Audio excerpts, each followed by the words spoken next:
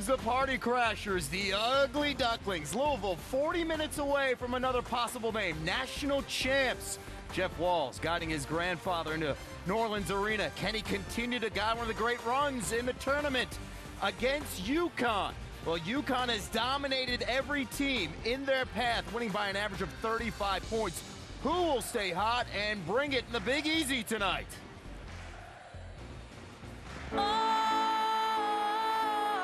She got both feet on the ground, and she's burning it down. What a pass, perfect. Round the back to her sister, she lays it in. Yeah, Slaughter does it again. Come on. She's on top of the world, hottest of the hottest girls. Say, The Louisville Magic is working tonight. got our head in the clouds, and we're not coming down. Tony Schimmel scores over Brittany. This girl is on fire. Got it. Look at that play. Oh, that's nice. Girl is on fire. Steps in for two. That's a crafty play. Walking on fire. Louisville has pulled off the near impossible. The Connecticut Huskies will play for the national championship. She's just a girl, but she's on fire. The Cardinals sent the defending champs Baylor home, then mighty Tennessee to get to New Orleans Sunday. A second-half comeback was the difference against Cal. We'll see if the historic run will continue against the Huskies. They have been led by one of the great freshman tournament performances ever. Brianna Stewart is living up to her superstar potential as Gino Auriemma is one win away from his 8th national title.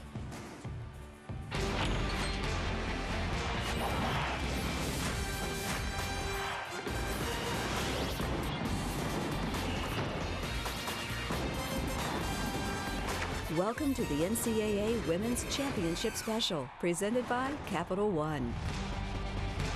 For the third time, New Orleans, home of the women's Final Four. The last time, 2004, when UConn won it all.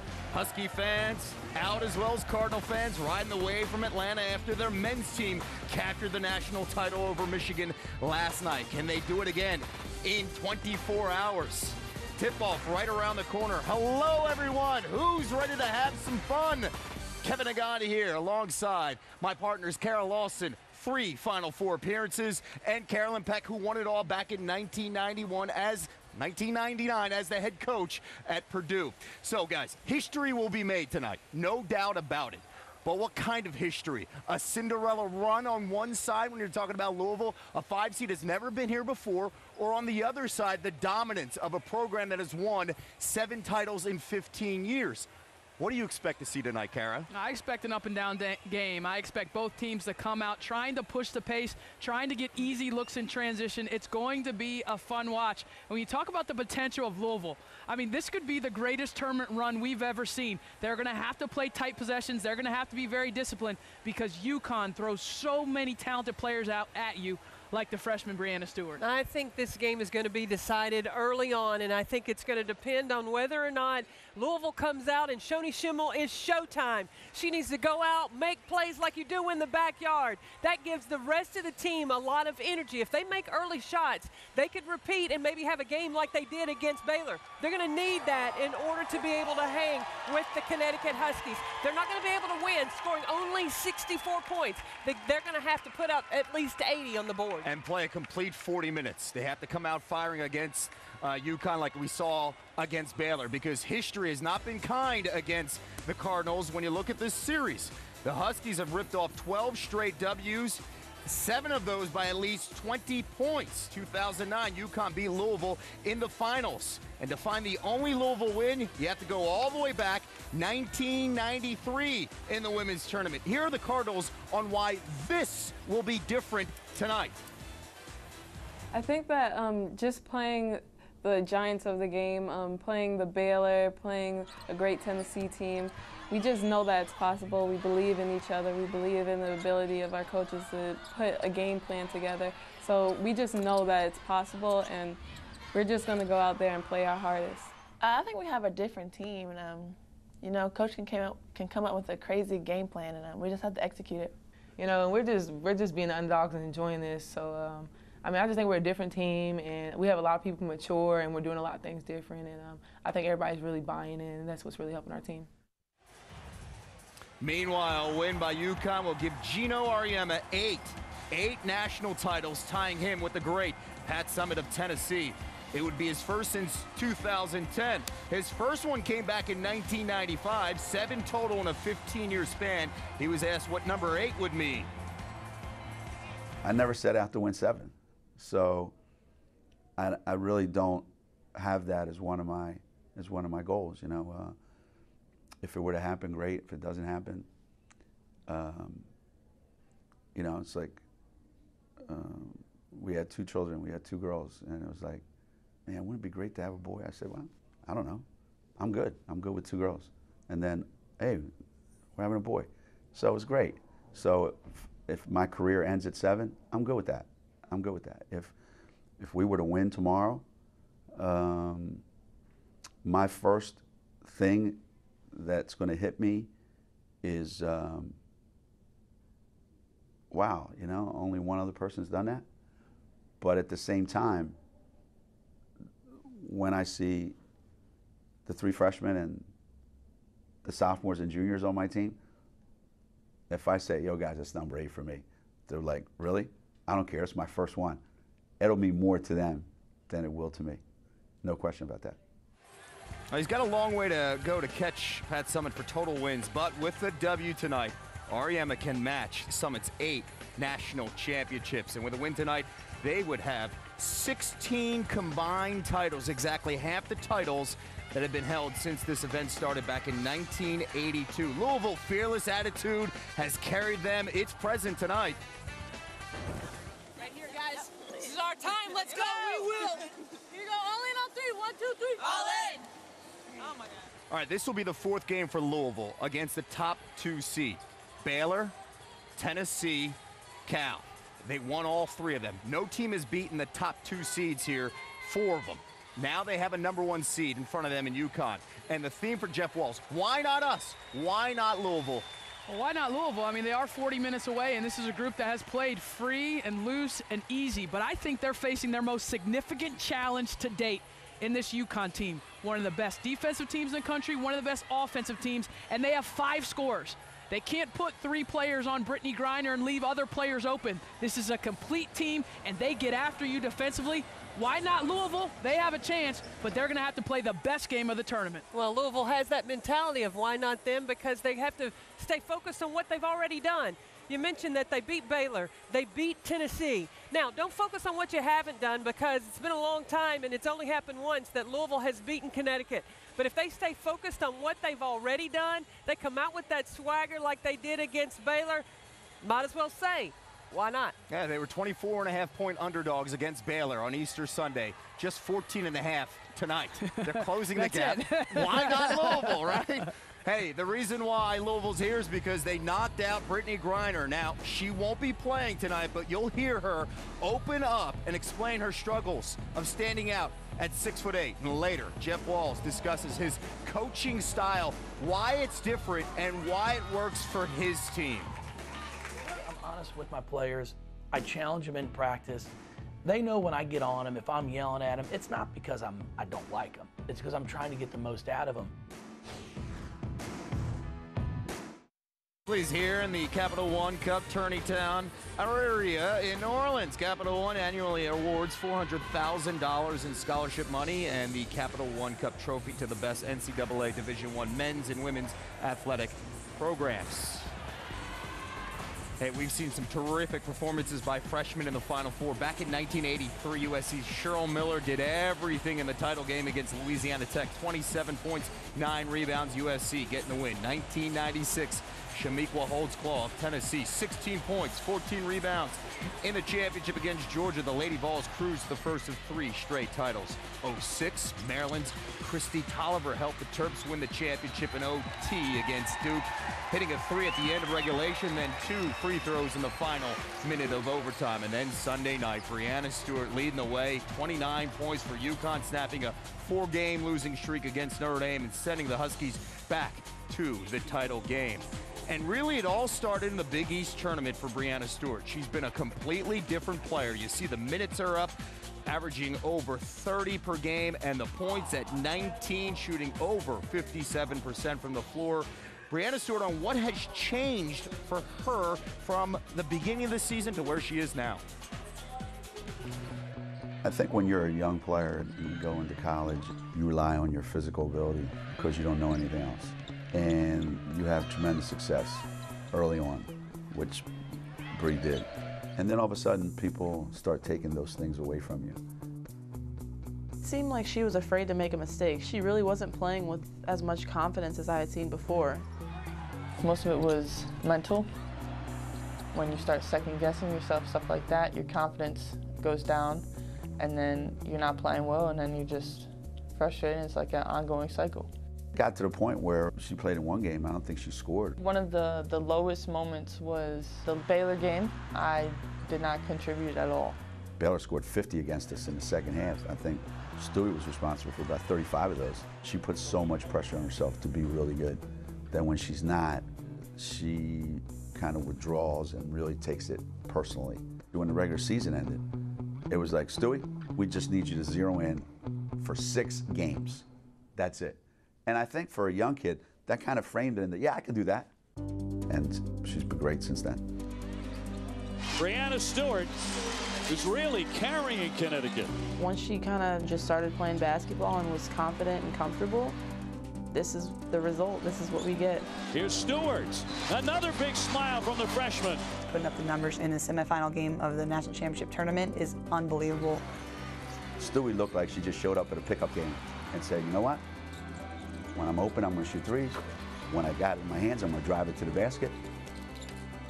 And I'm going to have fun doing it. It was awesome. There's not much more you can ask for. And a year ago, she was in high school, the #1 recruit in the land. Gino Auriemma said, if she comes to UConn, when she ends her career, she will become the best Huskies player in school history. And that is saying a lot because there's a ton of talent. Career high 29 points in the national semifinal. Now, Coach, when you look at Breanna here and the 6'4", it's always about matchups. She's 6'4". She hit 4 threes on Sunday. So defending against her, this is no easy task for Louisville. There is no easy task because even against Notre Dame, Muffet McGraw used different players from different positions to try to defend Breanna Stewart, but because of her height and versatility, it's nearly impossible. You watch here when she catches it against Achanwa, who's a post player, gives it up, recognizes that the defense goes behind the screen and has the confidence to knock down that three-point shot. In another possession, she's defended by Breaker. Breaker steps in, gives space, and Breanna Stewart is very patient. She reads and knows what she's going to do with the basketball before she catches it. Breaker closes out. Too close. Stewart makes her pay because she has the ability to put it on the floor. Now there's a guard that's guarding Breanna Stewart.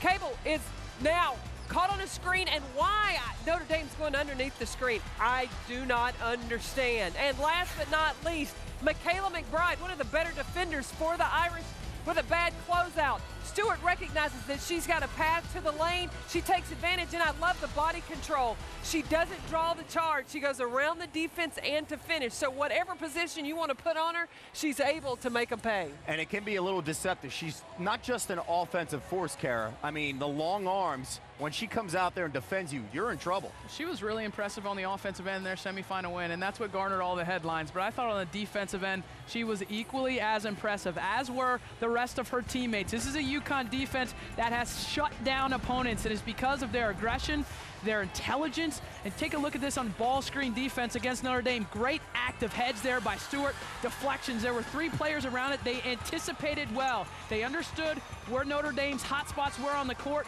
Stopping in transition will be key tonight. Look how many players level off their offensive assignments and then helping. There are times in a defensive possession where a play breaks down, where a teammate makes a mistake. Do you cover for your teammates? Stephanie Dolson does there and is able to make a play. And how about defending the three-point shot? We've talked so much about Louisville, how great they are from beyond the three. Shoni Schimmel, what does she like to do? Shoot behind screens. That's where she thinks she can get a free look at the basket. Kelly Ferris says, Skylar Diggins, that's not a free look. I'm gonna come in there and put a hand up and get a block shot. 12 blocks for Connecticut, and those defensive stops, they fuel that right there. They fuel their transition, they fuel their momentum. That has been the key to UConn all season long. They are terrific on the defensive end. No doubt, they're one of the most talented basketball teams across the board. They have the depth as well. They also have a great talent in entertaining each other off the court. My hidden talent, trick shot. Model, the smize. Freestyle rap. You know that things at the end have to rhyme? Oh! Female catwalk.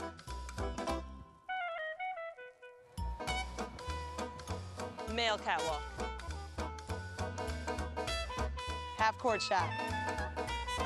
There we go! Woo! Me and Stewie collect socks. Socks. Everybody likes to kick rocks. Rocks. Stewie gets all the blocks. Rocks. Done. We out.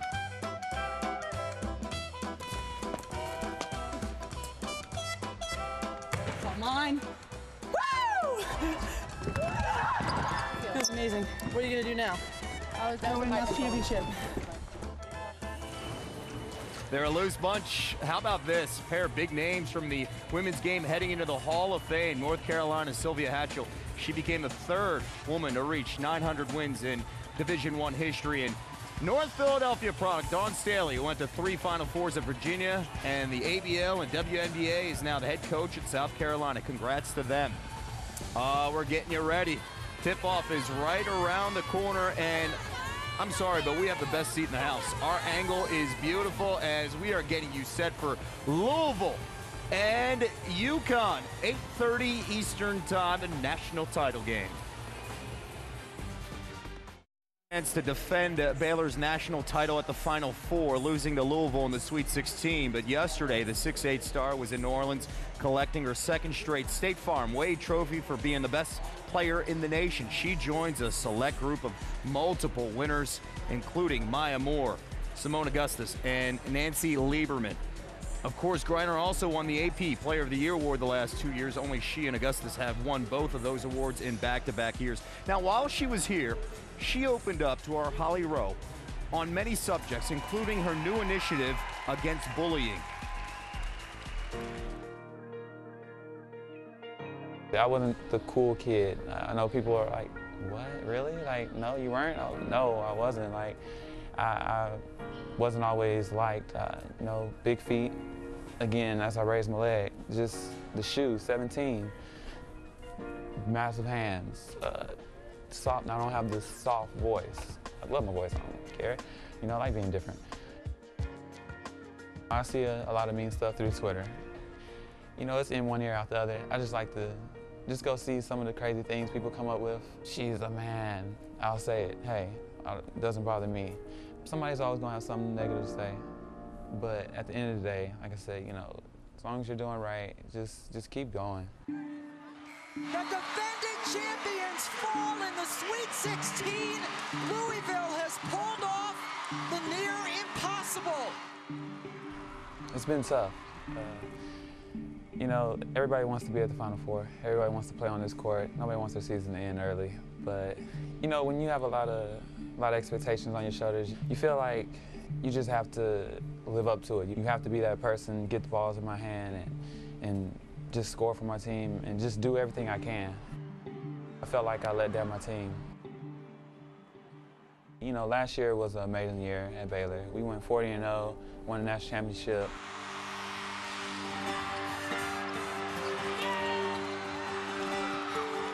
You just can't get greedy. Sometimes you have to step over to the side and let somebody else, you know, experience that. And definitely, it's an experience that I feel like everybody should have. No, I didn't want us to lose or to end, but you know, now I have the opportunity to go to Phoenix, hopefully, and win a championship there. And, you know, I'll be winning it definitely for all the Phoenix and the Mercury fans, but also for everybody at Baylor. You know, definitely if I could get that, I know everybody in Baylor will be smiling.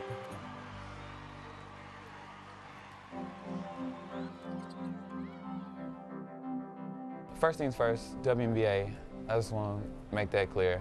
That's priority, that's first. And, you know, if I get a chance to go and try out with the big boys, then hey, you know, I'm gonna do it. Ron coming down the lane, that's my favorite player. Or Dwight, anybody. I'm not gonna move, I'm not gonna try to take a charge and get dunked on. If I get dunked on, I'm jumping and I'm gonna try to block it. Like, I'm gonna go down with the fight. I'm not gonna sit there and just get posterized like this. You know, I'm gonna be up there trying to swat it and anything. You know, I'll wrap them up, something. It really can happen. If somebody doesn't push it, who will?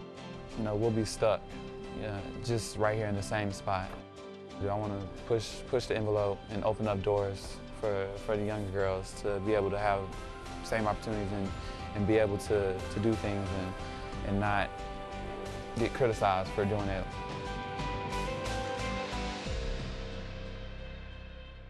No doubt she is a game changer here, Carolyn, but she has received some unfair scrutiny. When Mark Cuban, an NBA owner, invites you, and you're 22 years old, you're not going to say no. I don't care if you can't play basketball. You're going to say, yeah, I'm open to go to the NBA. What do you think of this NBA talk surrounding Brittney Griner?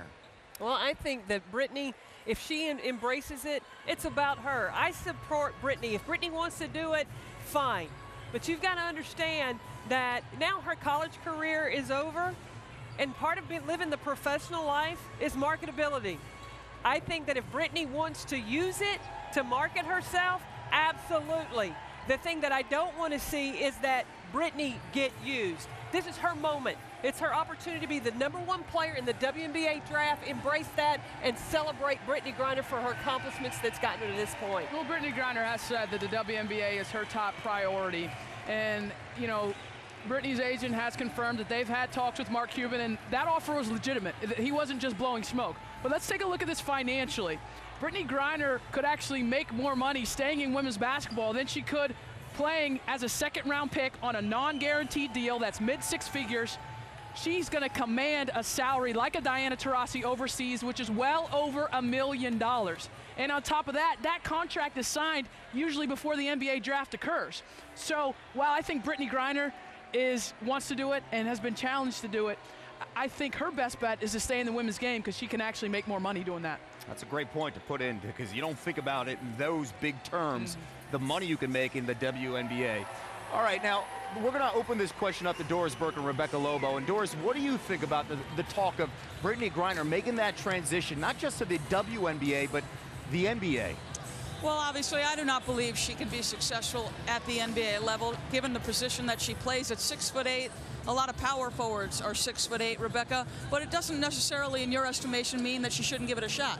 She should have fun. She should have fun with it. When you look at the NBA draft, the guy who's taken last in the NBA draft, what are his chances of making the roster? But he's not going to turn down an opportunity to go there.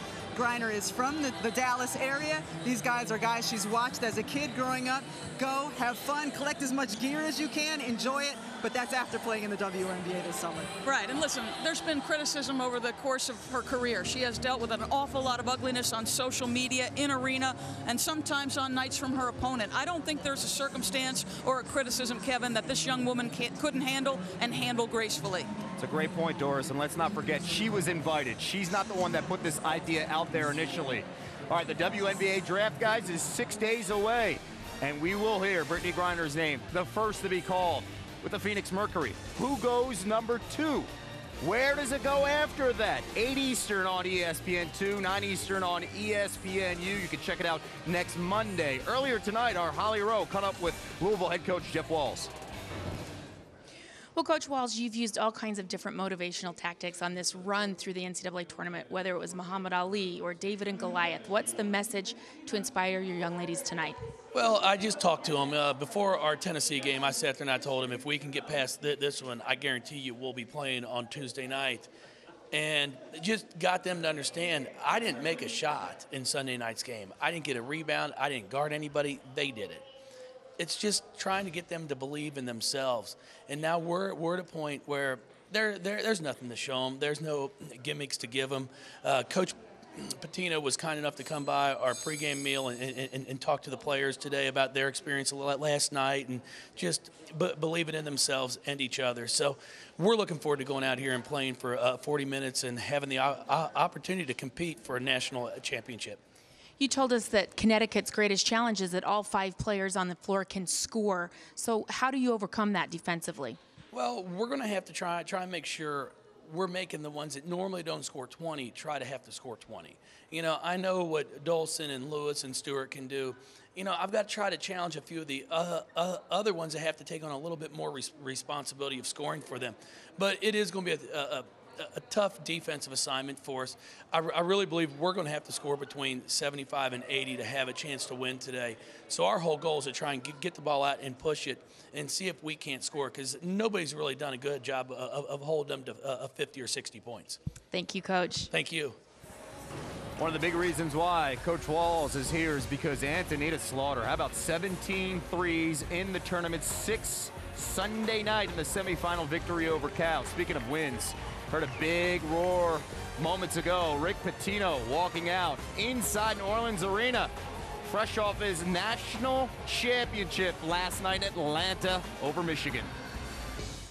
He's one of the big stars in the game, and Louisville making sure they are representing. Playing res ball, you got Schimmel, Shoni Schimmel, and her sister Jude, 2 Native Americans. Played with boys when they were 6 years old, and Shoni Schimmel's put on quite a show in the tournament. Our thing is survive and advance. Schimmel, who has mad range. Shoni time. That kid's got no fear. Oh, Schimmel times 2. When somebody shoots that good, you just got to keep fighting and hope that you can cut the lead. She's Brendan Greiner, but I'm Shoni Schimmel, so I'm going to keep going at her. We saw the Shoni Schimmel show, and here it goes again. Well, she is averaging 18 points per game during the tournament. 3 victories in 7 days, and it started on Easter Sunday, a very special W over Baylor that prompted a family wedding.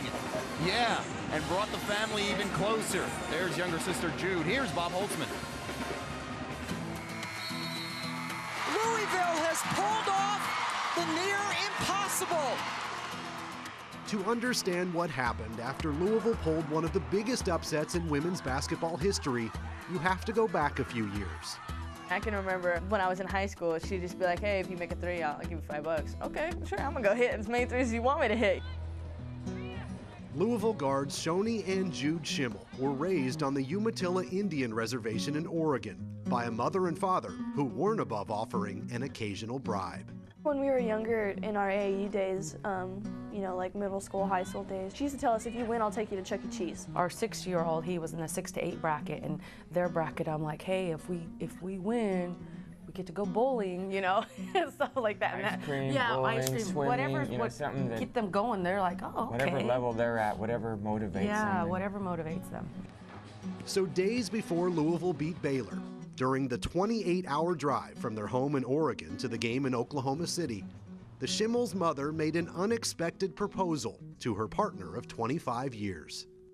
We didn't know exactly where we were, like Utah or somewhere in the middle of the night, like 3 o'clock in the morning, driving, and it was just he and I, and he was talking about the game and how they're gonna, you know, when they win, da da da da. And finally I just go, yeah, right. I was like, okay, I said, if they win, I'll marry you. Mama said, if you guys go beat Baylor, I'll marry your dad. And we're just like, wait, what? Like, are you serious? I just didn't think they were gonna win. I was talking to the team, and Jude was a little emotional, and I was like, hey, it's okay, we just won. You know, and then she told me, she's like, my mom and dad are getting married. I was really happy we won the Baylor game, but it was so much more emotional because my parents were getting married. My parents have been together for so long, and for them to finally, you know, tie the knot because of me, it's just crazy. So last Tuesday, after more than 2 decades together and 8 children, Shoni and Jude Schimmel's mother finally married their father. They were emotional and excited for that as much as a victory. I mean, the victory was huge, but I think deep down inside it just meant even that much more for them, knowing what they were able to accomplish for us too. And Louisville is on to the championship on Tuesday night. Tonight, the Schimmels will play the biggest game of their lives, and apparently the only thing on the line is a national title. So what happens if you guys win the national championship? I don't know. We haven't talked about that. You guys got to get the scoop on that for me. She hasn't said anything yet. You know, who knows? I mean, I'm just glad they're here. 5 generations of the Schimmel family are here tonight in attendance in New Orleans to watch Shoni as well as Jude.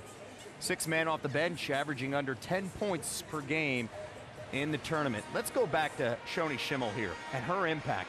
She has a swagger that is so electric on this team. You could feel it all the way to the 12th person on the bench. What does Louisville need from her tonight, Carolyn? Shoni Schimmel needs to be Showtime Shoni. I didn't see it early in the Cal game like I did in the Baylor and the Tennessee game. She needs to start with that swagger, that attitude. If she's got to really get emotional out on the court, do that, because the rest of the team feeds off of her. The rest of the team feeds off of her, and I think the rest of the team can't forget about her, because we know that the UConn defense is going to pay a lot of attention to Shoni. And at times in that Cal game, they played 4-on-4, and we're content to have Shoni be off to the side. She has to be front and center tonight. She has to push the pace. She has to be the leader of this team. Shoni is kind of like a microcosm of what Jeff Walz is. You know, that swagger. And this team loves it. They feed off his energy. He goes past the X's and O's. He gives his team a green light to shoot the ball from beyond the arc 40 times. And guess what? It works with these players. Unconventional, but they're winning. He's unconventional. He's definitely a mad scientist. He's unpredictable. I feel like he just dreams this stuff and it just kind of works. In 6 years as Louisville's head coach, Jeff Walz has earned a reputation as one of the craftiest game planners in all of college basketball. He has so many tricks up his sleeve. You never know what he's going to come up with. I would describe him as being a very clever individual. It's not just chaos out there. We do run sets. We do run some plays. Walz's creativity was evident in Louisville's monumental upset over heavily favored Baylor. His defensive game plan against Brittany Griner has been celebrated, but it's a strategy they never got to use that may have been more innovative. The Baylor game, our jump ball plan was to send 4 on defense and 1 back, which was crazy. I would just pretty much just slide off to the backcourt and wait at the free throw line. And it would be 4 of our players playing against 5 Baylor players. And we would either get the rebound or take the ball out and just launch it down court and get an easy layup. The Cardinals never used the 4-on-5 plan. Louisville won the opening tip and ran off to a commanding lead. I'm willing to try things like that. I'm willing to go out there and try to have some fun. Baylor, they've only lost 1 game in 2 years. So why keep doing the same thing? Try something new. If you can get your kids more relaxed and then something works, then when there's 30 seconds left and you're drawing up a play, they're going to believe in you. Walz would have another trick up his sleeve, and with less than 90 seconds left in the game, his team clinging to a 2-point lead, he called upon a play he saw in the Robert Morris victory over Kentucky in the NIT. Elton Jones throws it in with 5 seconds to shoot. I was just up one night with my wife. We're watching that NIT game, and they run an out-of-bounds play with about 8 seconds left and get a layup. I'm like, hey, I like that. He was just like, we're going to call it, he was like, we have a play, we're going to call it Morris. And I'm thinking like, Morris, maybe he knows a guy. I don't know. You know, I wasn't going to question him. I know he knows his stuff. When we steal something from somebody, we give them credit for it. So we'll call it after their school. It's a play where somebody is at the block and we just loop around. And that's what Megan did. She just looped around and had an easy layup waiting for her. Dynas, 4 huge points off the bench.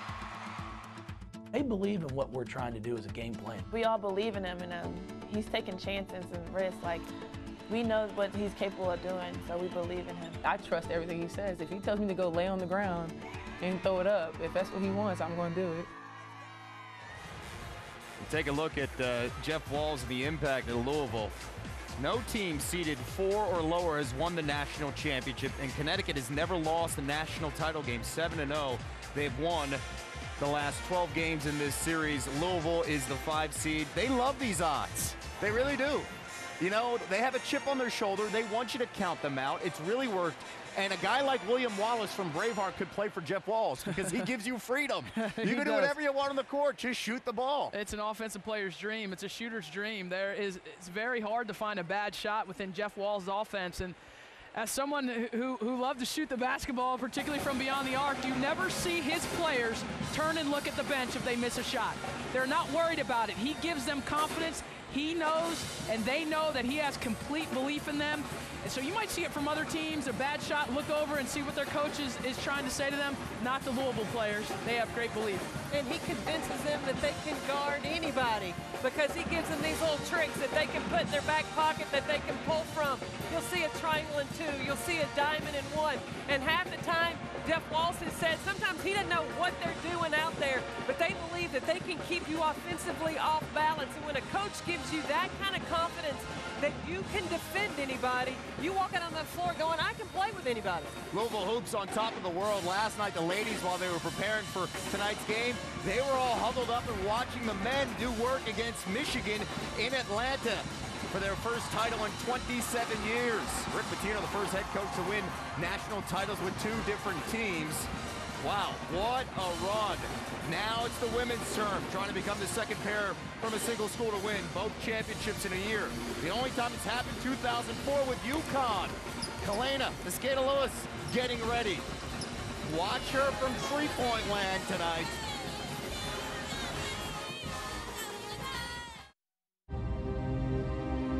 If you're strong and confident, you're considered bitchy. If you cry because you fell over and your whole dreams since you were 12 go down the toilet, you're a crybaby. Women's tennis is a premier sport. We have to set an example here. Half of the human race is shut out of this profession for no good reason. It's just wrong. This can't go on. Someone has to speak up. I think there was a huge social shift at that time in how general Joe public viewed women in sports. Well, is she smart? Can she hold up a conversation? Is she a decent person? Does she do community service? We don't talk about that stuff. Is she hot? Okay. People have a hard time understanding that what we do is possible. We didn't get equal money? Oh, no, another fight. There were signs that said no women allowed. Did I really see that? Did that happen? It took me to a very dark place where I lost everything. Where I grew up in East Germany, it was live or die. Are you going to be soft or are you going to be tough? You're tough. Absolutely. I think that group of people was meant to be, to kind of start this wave. People think of mermaids. She was the original mermaid. Men respected what she did, and that changed everything.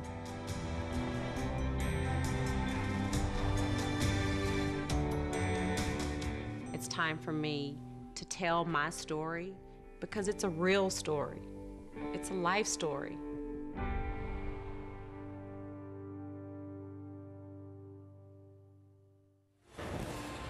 It's almost time for tip-off. UConn and Louisville. Stephanie Dolson, 7 rebounds per game this season, leading the team. The health of her legs, that could be a key role here tonight for the Huskies. Another key role, all this talk about Louisville and how they shoot from the outside, knocking down those threes. But if you look on the other side, UConn has the best three-point shooter in the nation, Kalena Mosqueda-Lewis.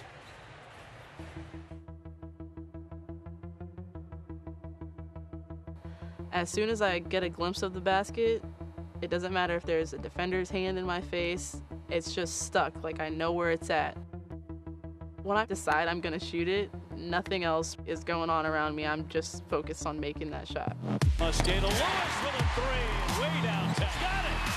3-pointer. Mosqueda-Lewis drops in a 3. And how many times has she hit nothing but net? Kalena Mosqueda-Lewis, the top 3-point shooter in America. I think every time Kalena shoots the ball, everyone thinks it's in.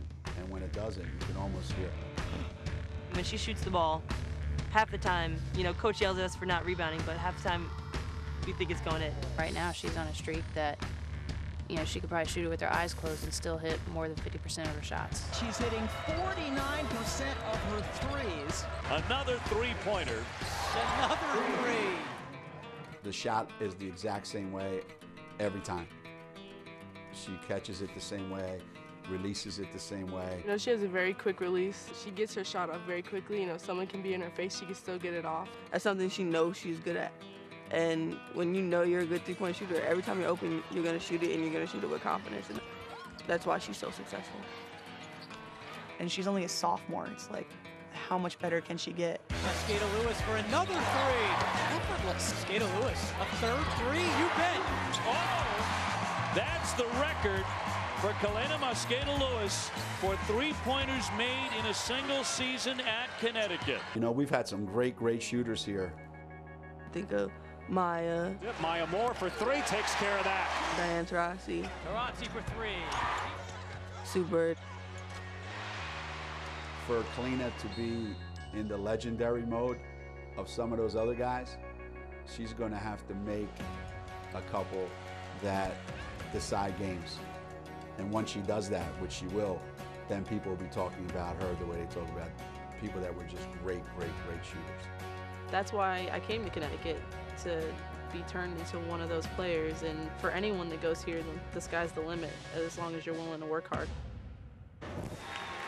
Well, she leads the nation in three-point field goal percentage, 113 threes this season, and that is a school record. So she will bring the offense. And if you make a mistake, you're in some deep trouble, Louisville, so keep an eye on that. Back here with Kara Lawson and Carolyn Peck, let's take a look at this Louisville defense.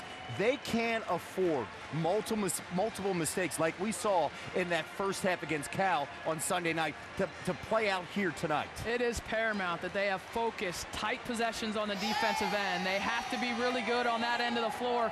We heard Jeff Walls reference it. There's 5 players on this team that can score for Connecticut on the court at a given time. That wasn't always the case through their other upsets, but it's the case here. But we need to look at how focused they are here defensively against Cal.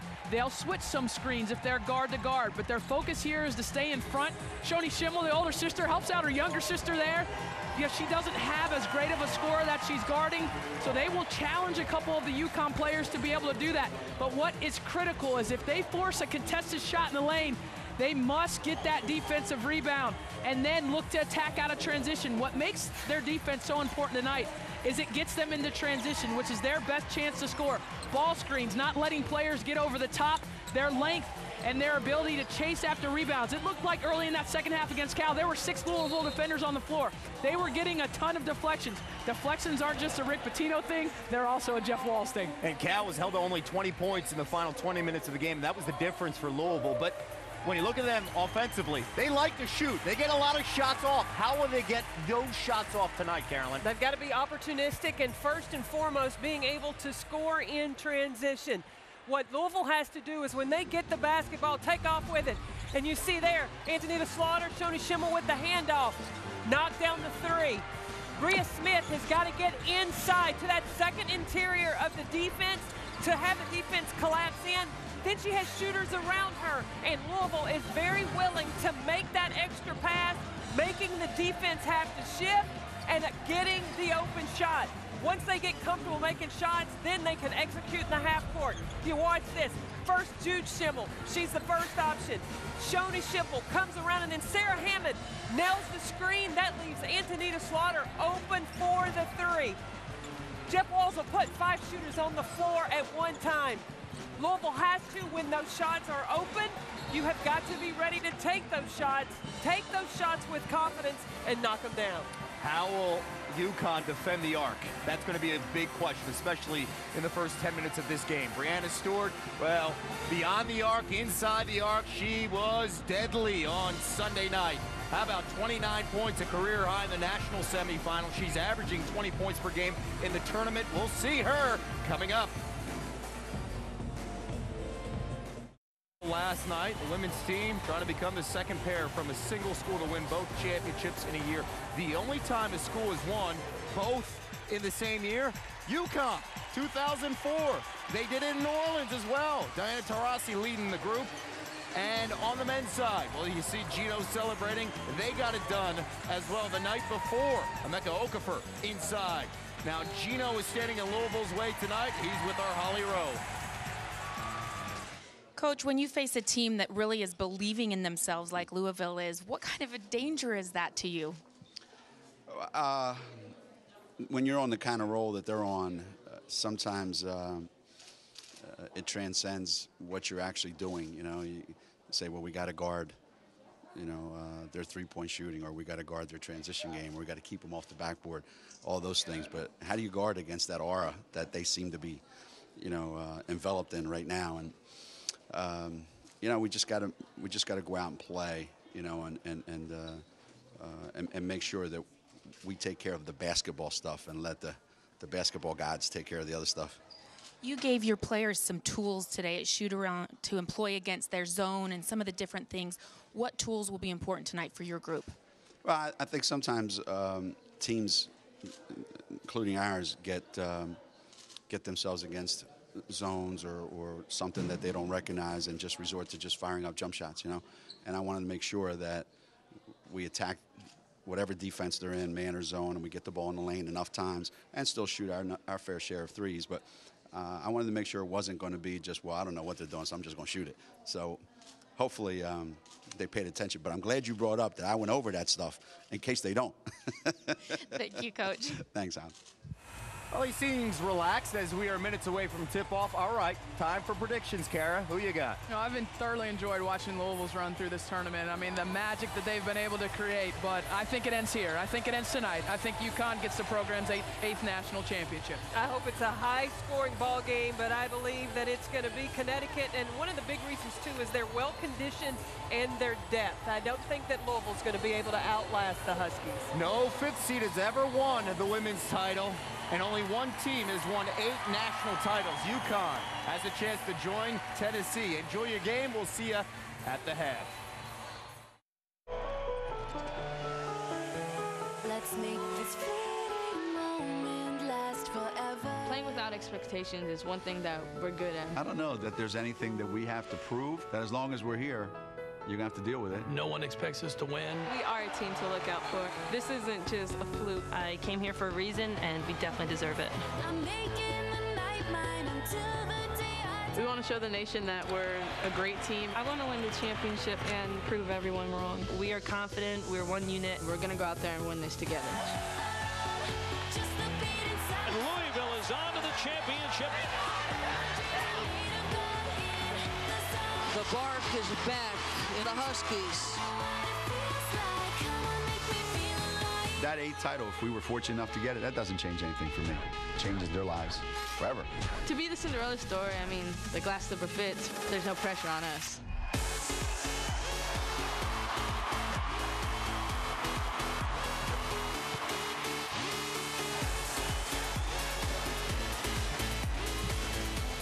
In the last year, the city of New Orleans has crowned the men's basketball and the Super Bowl champions. Tonight, the ceremony to crown the 2013 women's basketball champion inside New Orleans Arena. Welcome to the NCAA Women's Championship, presented by Capital One. And this evening, #1 seed Connecticut, unbeaten in 7 previous national title games. And the surprise of this year's tournament, the Louisville Cardinals in an all-Big East final, playing 24 hours after the Louisville men cut down the nets in Atlanta. And inside the arena, we're close to tipping off what will be the last college basketball game of a tremendous season. Will it be another huge upset or basketball royalty returning to the throne? We're about to find out. Welcome to New Orleans, everyone. Great to have you with us. I'm Dave O'Brien. My partner, Doris Burke. Holly Rowe and Rebecca Lobo will be joining us in just a little bit. Championship night, Doris. Yeah. Great night here in New Orleans. The numbers 5 and 8 are kicking around in your head because, well, it'll be 8 championships if UConn pulls it off tonight, and no 5 seed has ever won this tournament. Regardless of who wins tonight, before this night is over, history will be made. Either Louisville is going to complete what it will be the greatest run in NCAA women's tournament history, or Connecticut will win #8, tying Tennessee, and with a young team, maybe no end in sight. All right, take us to tonight's final one-on-one of the season, and two ladies who really had a coming-out party in this tournament. 1 month ago, Brianna Stewart was an uncertain, unsure freshman. 1 month later, she has found her confidence and her game. A dynamic scorer from anywhere on the floor at 6'4", the length to be a dominant shot blocker. Yes, she can use that left hand around the rim. Yes, she can go off the dribble and shoot the mid-range. She is playing hard and free in her mind, and that has made all the difference. She can stretch it a three. Jeff Walls, Louisville's head coach, said we may have to make 15 threes. Well, step up to the plate, Antonita Slaughter. She made 7 against Baylor in a monumental upset. She had 6 in the national semifinals. She can shoot it with great distance. Can she stay on fire tonight, Dave O'Brien? So we'll continue to set the stage for tonight's national championship. Soon we'll know if it'll be UConn for the 8th time or if it's Louisville. Can they make it 2 titles in 2 days?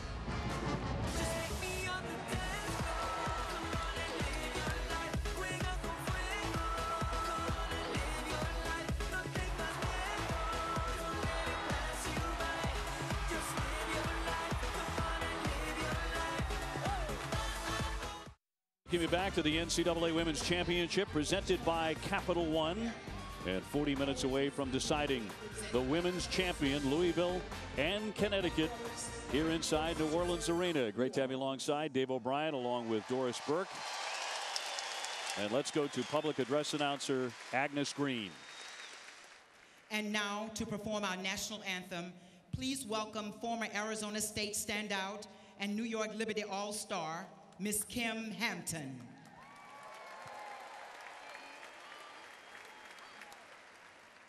Oh, say, can you see by the dawn's early light what so proudly we hailed at the twilight's last gleaming, whose broad stripes and bright stars through the perilous fight o'er the ramparts we watched were so gallantly streaming, and the rockets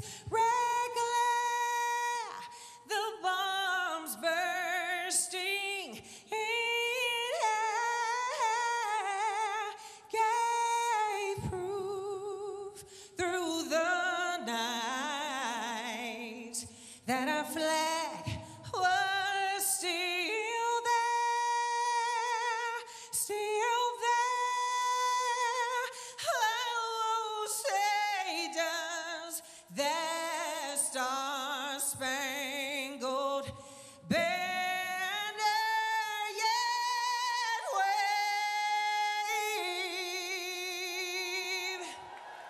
o'er the land of the free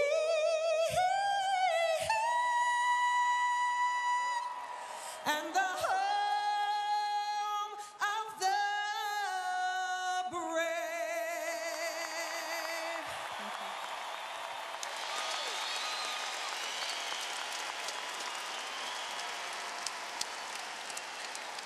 A shot there of Gino Auriemma moments ago. The two head coaches, Jeff Walls and Gino Auriemma, have forged a very solid friendship in recent years.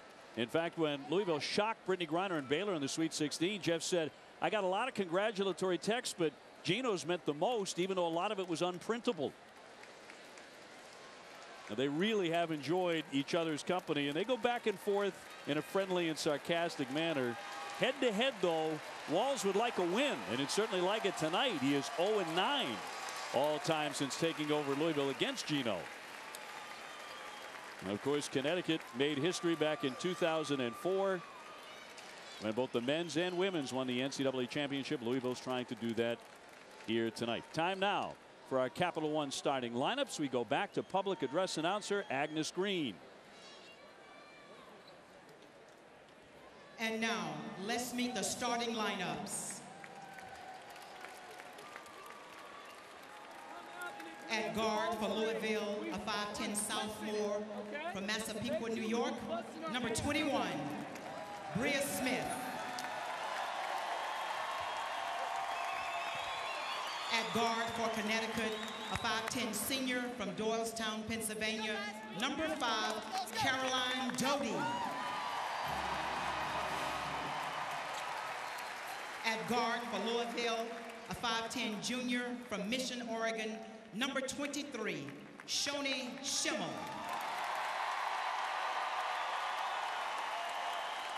At guard for Connecticut, a 5'11" senior from Plainfield, Indiana, number 34, Kelly Ferris.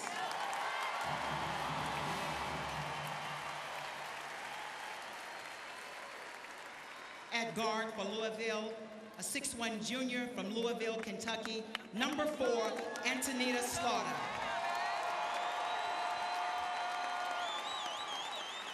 At forward for Connecticut, a 6-foot sophomore from Anaheim Hills, California, number 23, Kalina Mosqueda-Lewis.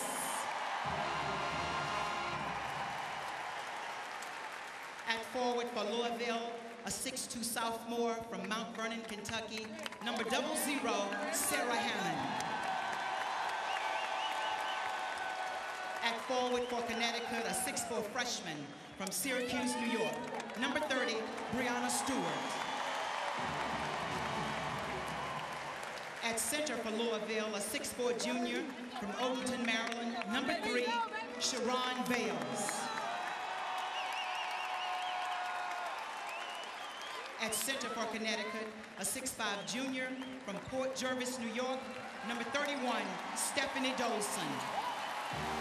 And introducing the head coaches for Louisville, Jeff Walls, and for Connecticut, Gino Auriemma.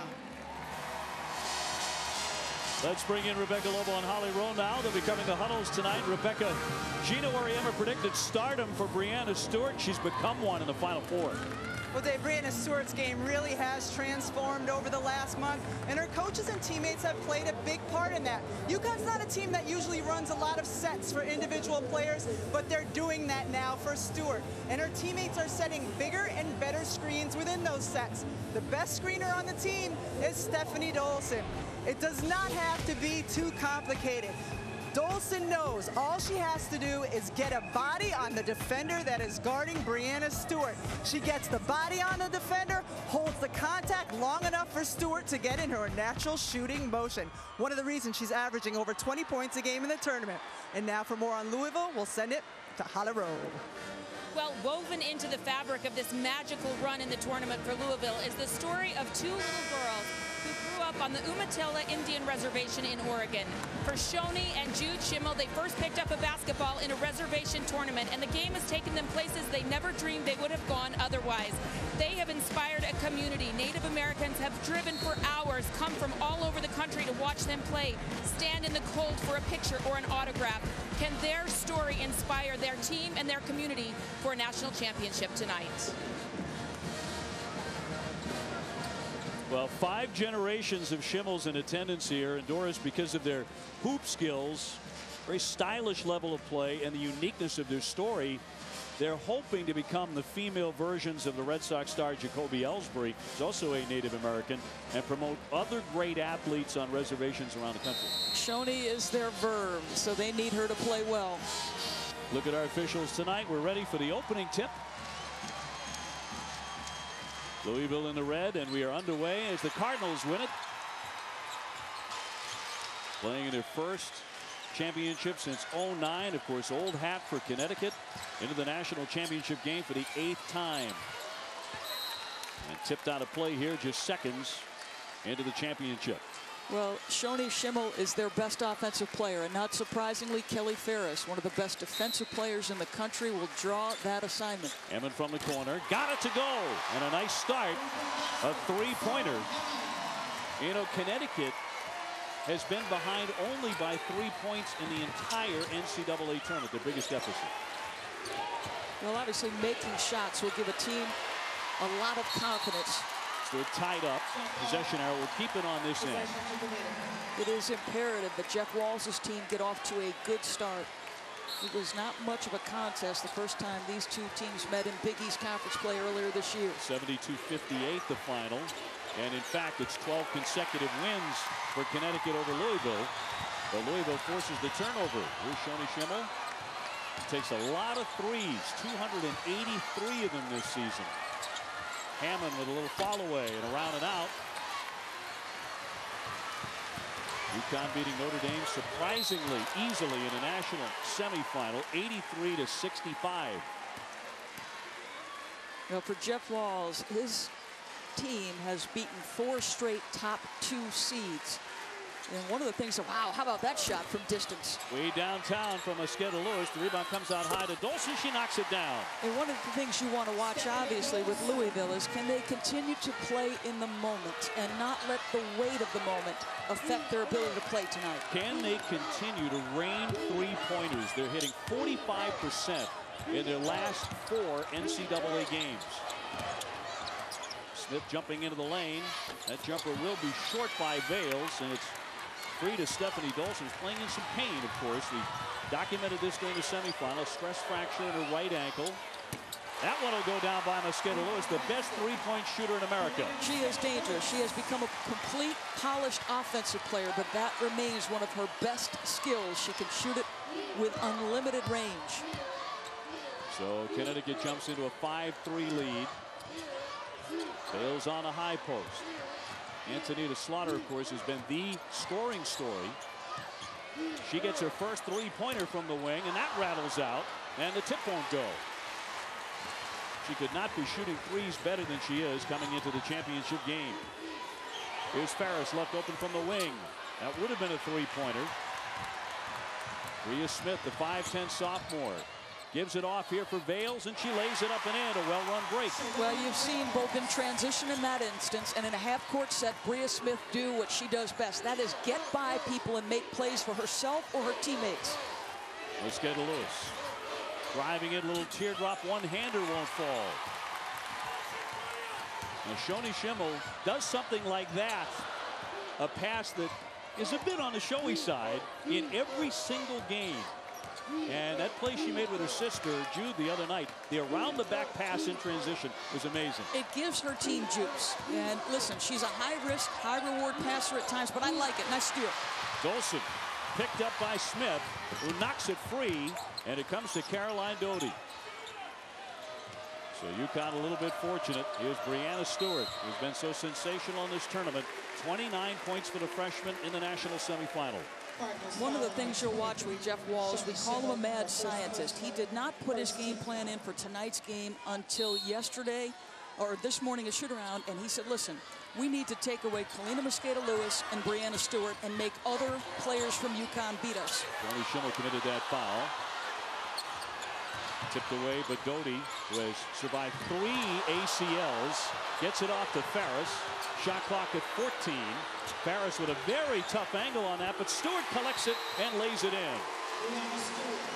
And now an official timeout. And Smith is a little bit shaken up here with 16:29 to go in the opening half. UConn with a 2-point lead in the national championship.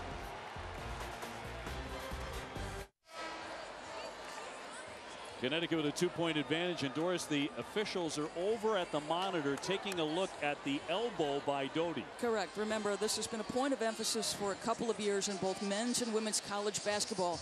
Contact above the shoulder, swinging the elbow, and clearly Caroline Doty does that and makes contact. And Smith went down hard there.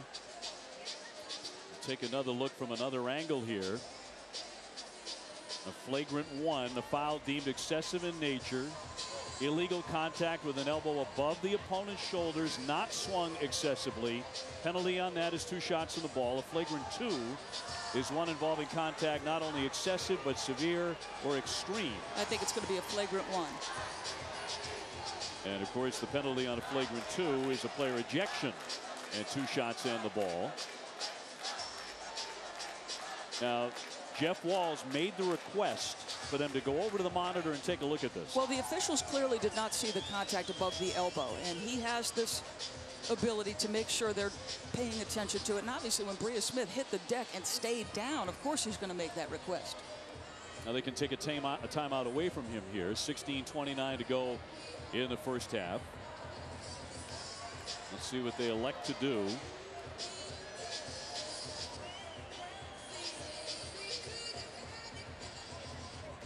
So this is at Coach Wall's request.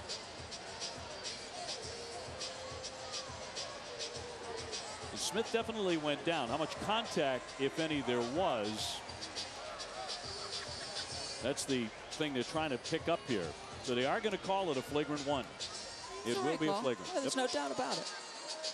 It was not excessive because Caroline Doty was simply trying to make a basketball play and create a little separation from her and her defender.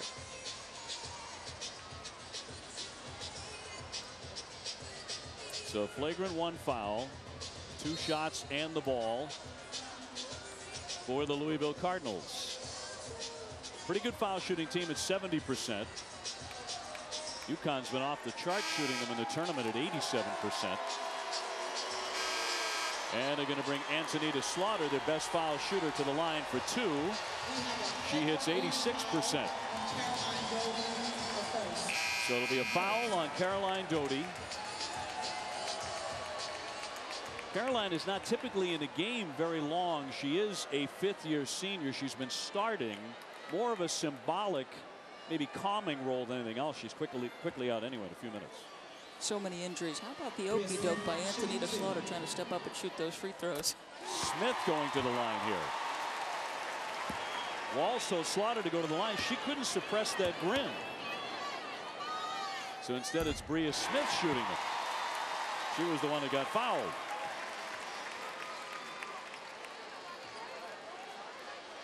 So a terrific start by Louisville. This is a team that's entirely different from the one that faced Connecticut earlier in the year. They're playing so confidently, so loose, so free. And I think it started with the Baylor game. He told his players, go ahead and shoot 43s. That lifts any kind of reservations you have about taking shots. And a nice entry pass to get Sarah Hammond to look inside. Hammond draws the foul. She'll go to the line here. The personal on Kelly Farris, her first. Hammond is one who has to stay out of foul trouble herself, which has been a career-long problem for her. She was not only recruited by Connecticut, at the line and drops in the first one. She made the long trip, bringing her parents to campus just so they could figure out how long the drive was. Yeah, her parents wouldn't let her fly to Storrs, Connecticut. They decided to say, okay, if you want to go, it's a long way for us to come and see every game. Out of Mount Vernon, Kentucky, eventually deciding on Louisville over UConn.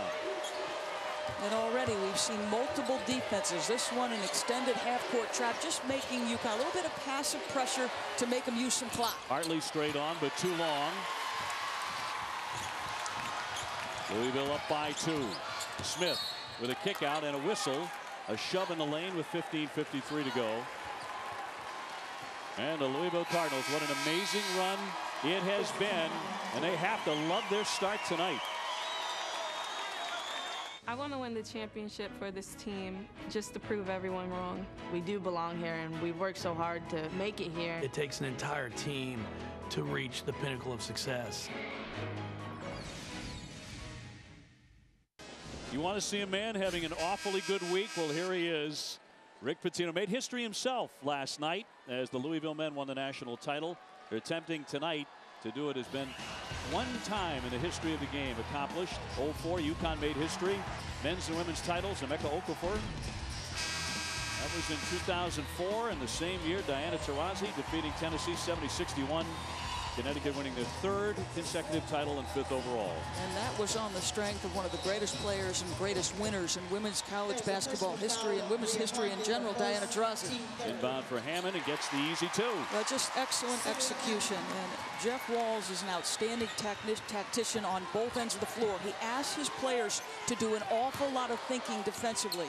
They will switch defenses based on number of pass, which side of the floor their opponent goes to. Farris with the scoop in the lane. It won't roll in. Rebound up, and that's no good. Another scrap for it. Getting very physical. Hammond has to bounce it to a guard, and Shoni Schimmel. Slaughter deep in the corner. She's had an amazing tournament. Here's Hammond again. Really feeling it when she's taking shots out there. You can see what Louisville wants to do. They'd like to get up and score as quickly as possible. Stewart high off the window and draws the foul. So she'll be at the line to shoot here with 15:05 left in the half. Connecticut is one of the toughest defenses to score against in the country. Jeff Walz said a couple things. We've got to make some threes, no question about it. We've got to get into transition, space the floor as much as possible. Slaughter picks up the foul as Stewart knocks down the first one. Monique Reed will check back in, the senior from Louisville. And another one coming for Stewart, who makes 78%. She has had some run in the NCAA tournament. She's averaging 20 points a game in the tournament, shooting 55%. But it's Louisville on top, 11-8.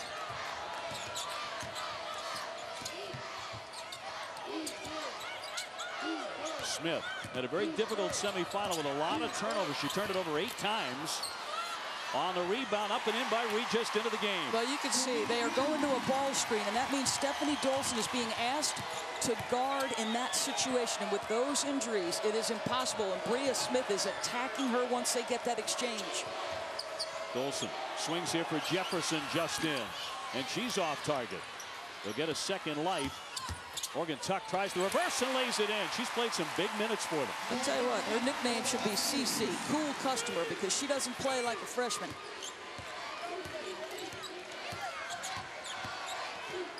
Louisville in their second final in school history.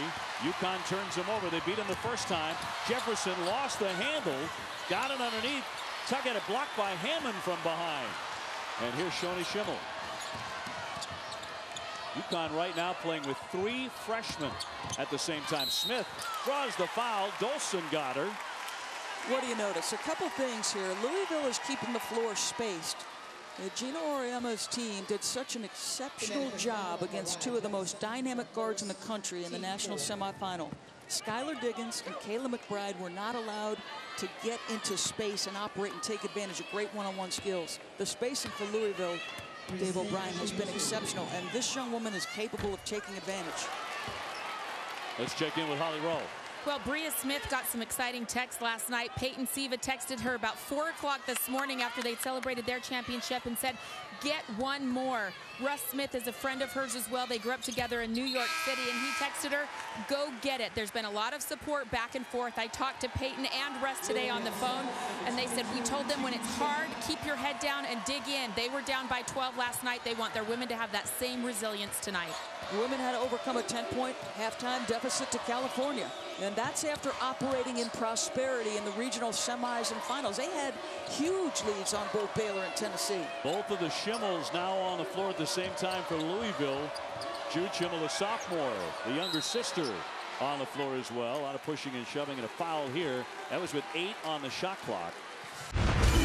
Foul will go against Sarah Hammond, her first. And Stewart goes to the bench for Gina Auriemma. Hartley picked up the dribble. Ferris, the senior, into Dolson and knocked away. She's finding it very tough to maneuver close to the rim. Well, they are switching defenses. That's a 2-3, but their communication in it is excellent. Dolson with a spin, got a good look, no. Ferris kicks it out. Here's Tuck with a 3. And once again, it's Louisville with the basketball. And here's Schimmel. Look at that handle. Straight on for a 3, but not there. She is so exciting to watch in the open floor. Bria Hartley. The pull-up 16-footer, and she knocks it down. When Bria Hartley is confident, that is the shot she goes to over and over. Walz calling out a play. Jeff Walz has overcome a very serious childhood stuttering problem to become one of the, I'd have to say, more gregarious college basketball coaches. A big steal here for Hartley, and she will lay that in on the other end and tie it at 14. We talked about the difference in Breanna Stewart's confidence level. That is another player right there, Bria Hartley, who has had her struggles, but is at her best point in this season. Shoni Schimmel with a long one and missed badly there, but it came right to Hammond. Could not finish that. Tapped 3 times and controlled by Mosqueda-Lewis. Tied at 14.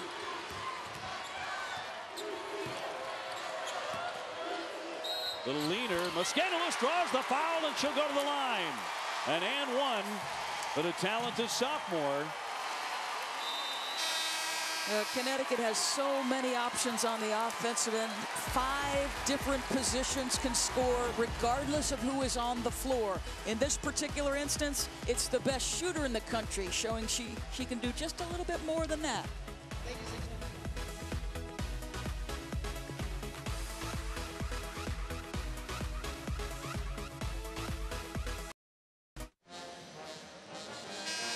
Back in Orange, 11:58 to go here in the first half. A tight one. Connecticut with a 2-point lead. We were talking about Jeff Walz in his 6th year as the head coach.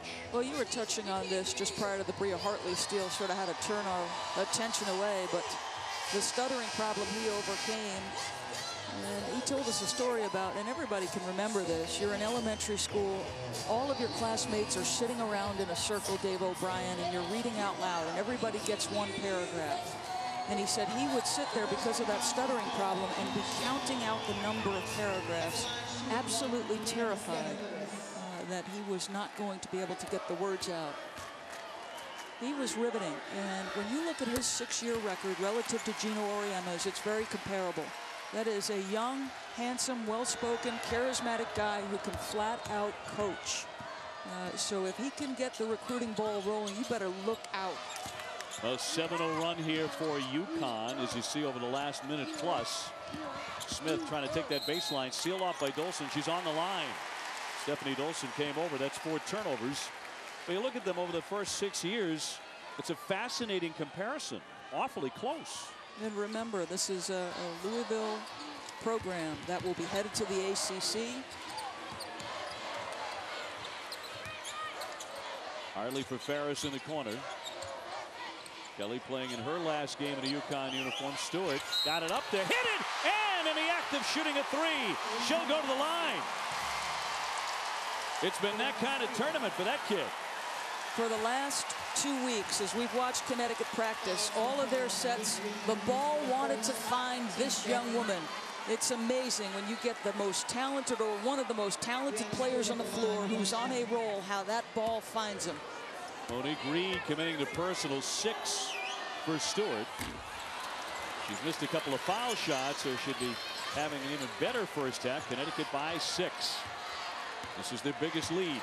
And remember, this is a Connecticut team that can spurt you right out of the game. They have got to keep putting points on the board. Jeff Walz said it. They've got to score at least 75 to 80 for one of the best offensive opponents they'll face all year. Smith, 17 points in the semifinal against Cal. Shot clock down to 2. Smith fires a long 3. A scrap for the rebound in the corner, and UConn comes away with it. So right now, all the momentum belongs to the Huskies. Trying for their 35th win of the season. They have never lost. Gino Auriemma perfect 7-0 in national championship games. Stewart, catch and shot, got it, all net, a 2-pointer. And right now, Jeff Walz is telling his kids, we got to find a way to stop her, or she's going to get 29 in the title game. She is cooking, 22-14. Connecticut understands who is playing the best basketball. So you run sets designed to get Breanna Stewart a touch. Yesterday at practice, they went about 3 or 4 minutes. They were up and down the floor. And Gino stopped the practice and said 7 straight offensive series for the team in white, and it never found Breanna Stewart. He said that will not happen tomorrow night. Most points by a freshman in a championship game. This is since 2000. She's at 89 right now. Look at the name at the very top of that list, Maya Moore. She right now is averaging what you said, 20 points per game. That would be a freshman record for the UConn Huskies. And that's a program that has generated some of the biggest stars in the history of women's college basketball. Hard not to notice it was Brittany Griner at the bottom of that list. 10:25 left in the first half. Now Louisville throughout the tournament has been able to answer time and time again. Shona Schimmel really airmailing that shot. Is Ferris in transition. Backdoor cut, Mosqueda-Lewis, but it's not there. Dolson fighting for the rebound. She draws the foul. Tough to take it away from Stephanie Dolson, named an All-American by the Women's Basketball Coaches Association. Jude Schimmel with her second personal.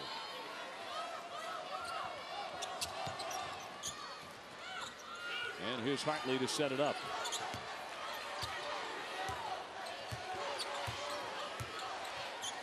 Ferris.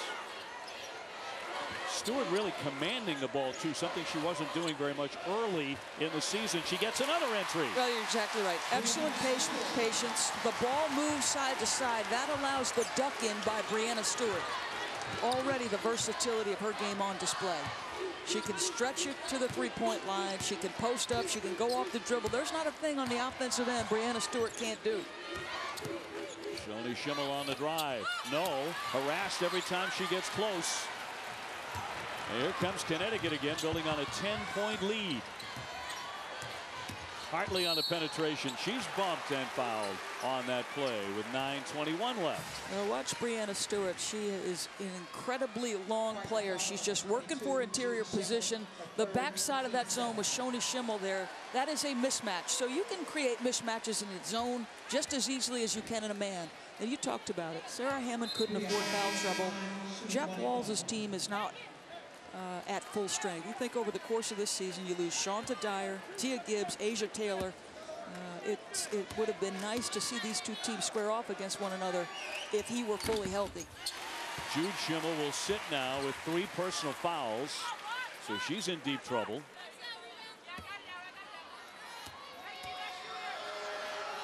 And quite emotional at the moment as Hartley makes that one.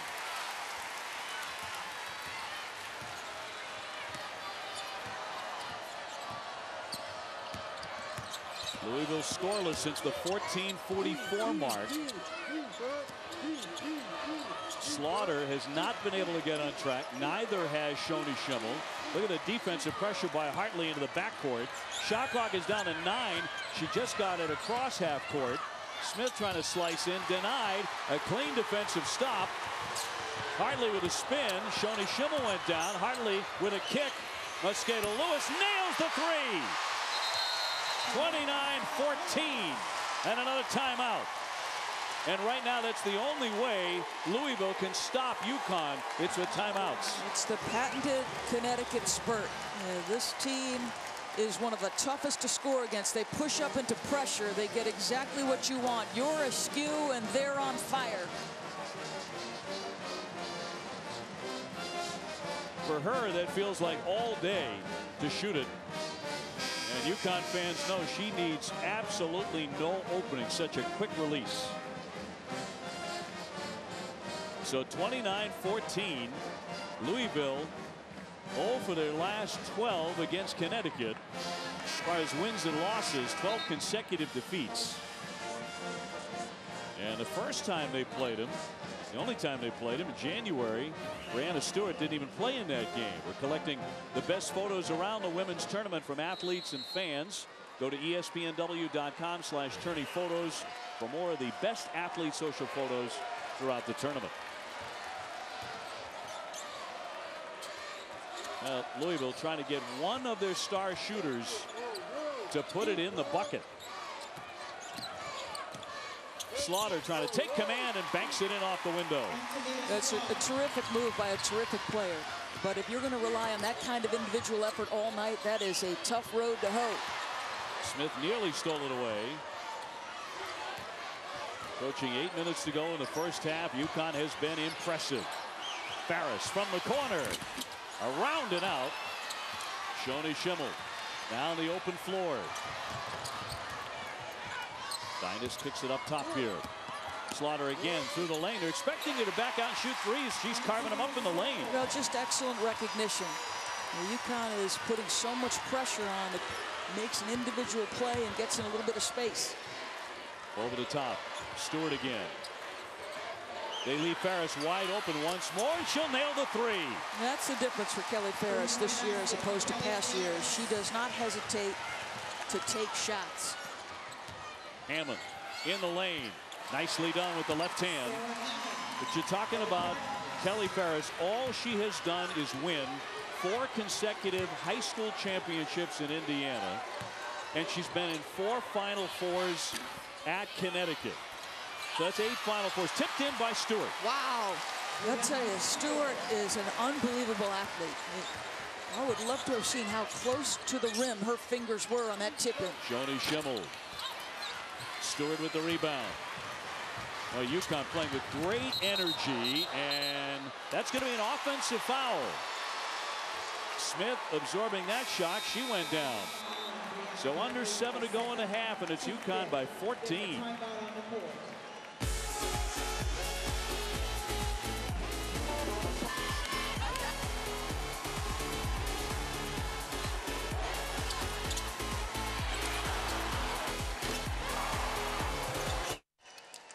Well, back in New Orleans in the national championship game, and UConn up by 14. Holly Rose standing by with Jeff Walz. Well, Coach Walz, you got off to such a strong start, but then UConn goes on a 19-0 run. What was going wrong there? Well, we just rushed a lot. I mean, we got some things going well. We got some really nice shots starting off the game. And then all of a sudden, we just started to panic a little bit. We started dribbling the ball. And then they started executing, too. They made some big shots. We have to figure out a way to get them out of the paint. Because, I mean, they're spending a lot of time in there, and it's really hurting us. So we got to get them out. They're scoring a lot off of second chance points, and we knew that was something we had to limit. So we're going to have to do a much better job of that. Thank you, Coach. Thank you.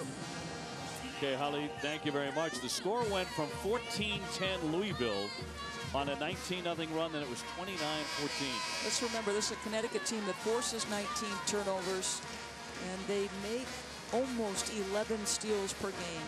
And I think you think back over the 7 national championships in Connecticut's history, you generally associate them as the best offensive team in the country, and rightly so. But the reality is Connecticut is one of the staunchest, toughest defenses to score against. And the reason Louisville is sped up is because Connecticut is applying tremendous pressure. It has been ferocious, and it's been all over the floor. Louisville with the basketball, trailing 34-20. Smith looking for that baseline of the kick out, but on the line and turns it over. 5 turnovers for the Cardinals.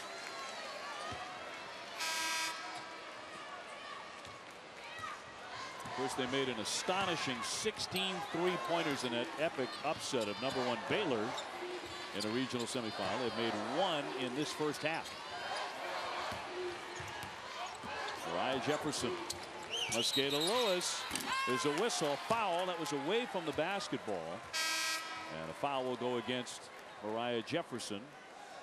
Well, watch Breanna Stewart. You're going to see a young freshman do something very few women do. Watch how far up she is and how close to the rim those fingertips are.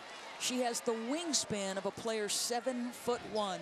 And to be honest with you, Dave, she hasn't even figured it all out yet. She is just scratching the surface, and look at her numbers already. 12 points, 4 rebounds. Took a shot on the shoulder in the national semifinal. It does not seem to be affecting her very much. I'm not sure if she's feeling any pain at all the way she's playing. There's a strained ligament. Hammond up top. There's a little Shelby Harper into the game. Ball of 5-4 officially. Certainly not afraid to shoot it, but tipped out here by UConn. Caroline Doty will come back in now, and Jefferson will take a seat.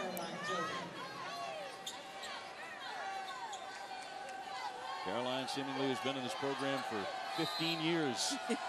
Even she joked about how long she's been here.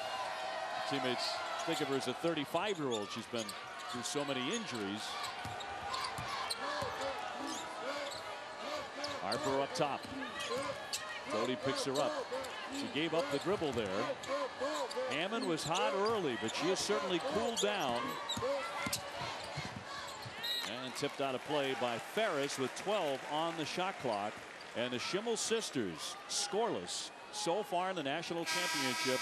And Jude on that bench with 3 fouls. Well, how many times have we seen Connecticut in their history take away your best option to score? Not only take you away, but even if you get shots, you shoot a significantly lower percentage than you're accustomed to.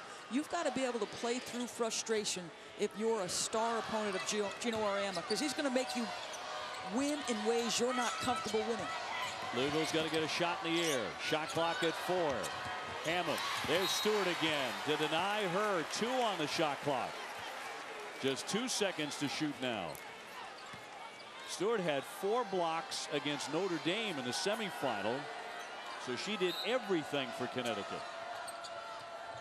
got to get it up quickly. Hammond's able to beat the shot clock buzzer, but did not make the shot. UConn looking to build on a 14-point advantage.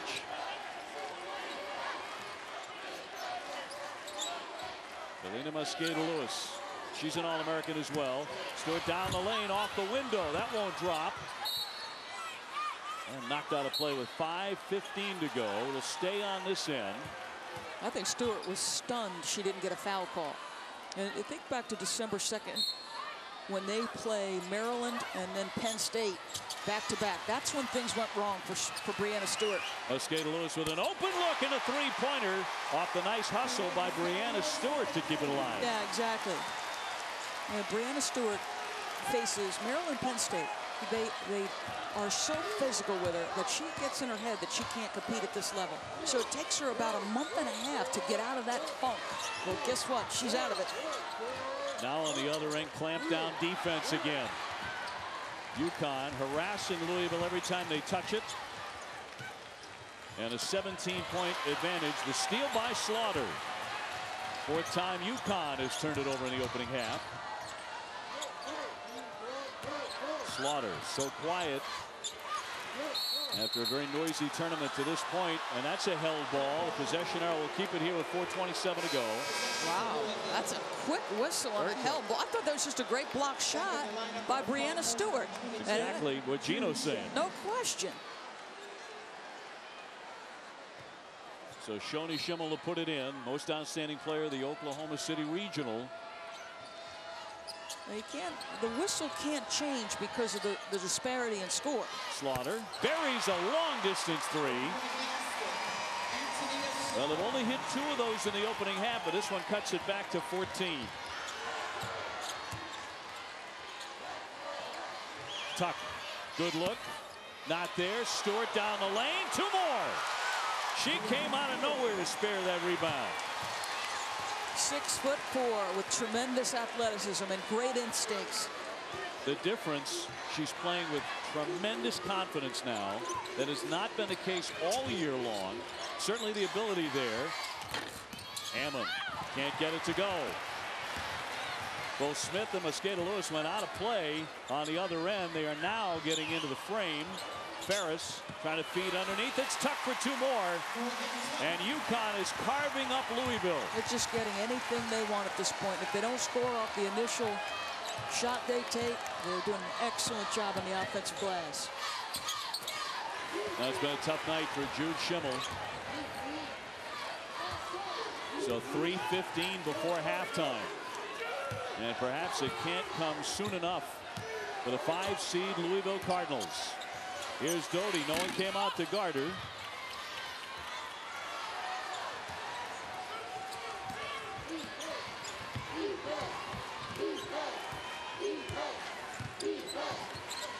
Shoni Schimmel.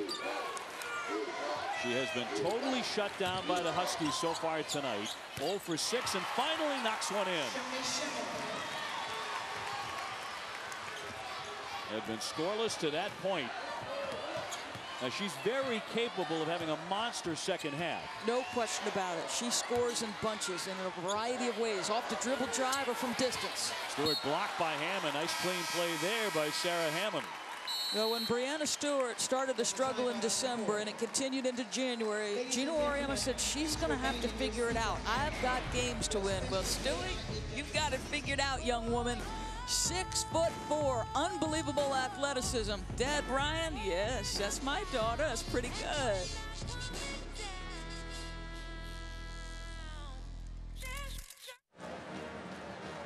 Welcome back to New Orleans, where Connecticut leads Louisville 41-25 all game. We've been talking about the transformation of Breanna Stewart. How do you know a confident player? It's one who seeks shots. Against Louisville's 2-3 zone defense, Breanna starts to go away. She sees a little space, comes back to take the shot. Doris, this is a kid. Earlier in this season, she shied away from that. Now, demanding the basketball. You know, she's done such a good job moving without the basketball, but you're right. You have to want to be in this moment, and clearly she is ready for it. 14 for her. As we showed you, the most by a freshman since 2000 in the NCAA tournament. 5 on the shot clock. Ferris gets a good look and drains that one, a three-pointer. So not only are they dominating in the paint, they're dominating outside. Well, they'll set a record for threes made per game and threes attempted in Connecticut history. In fact, they win tonight. They will shoot fewer free throws than any of their national championship teams have. That's a traveling violation on Slaughter, so no basket. Antonita Slaughter is frustrated as any of the Cardinals so far. Connecticut, meanwhile, 6 out of 14 from beyond the three-point line. Now, Gino Auriemma talked before the tournament started about his team coming together. This was the best he saw them. Here's Stewart again. Got it. Three-pointer. She can't miss. That kid is absolutely on fire. What a tournament. And when she was struggling, it was because she was putting so much pressure on herself. She came to Connecticut as Doty gets another strip here. She comes to Connecticut. You know what I'm saying? She could be the best ever. Well, she's playing like it. Guess who's open? Draws the foul. She beat everyone to the other end. Well, her last two, again, she's seeking opportunities. She spaces to the weak side of the floor, gets right in her shooting motion pretty quickly. And remember, you know, I know she struggled, but this is a young woman who's standing at the free throw line, who's been on multiple USA basketball teams. She has been in big games before. 1 for 4 at the line, and she has 17 points. And that's the most points by a UConn freshman in a championship game. The 18 that she has right now, and still about 90 seconds before the half. Man, you talk about taking advantage of the big stage. She has done that. Brianna Stewart. Shoni Schimmel gets the shot in the air, short. Rebound tipped and controlled by Stewart.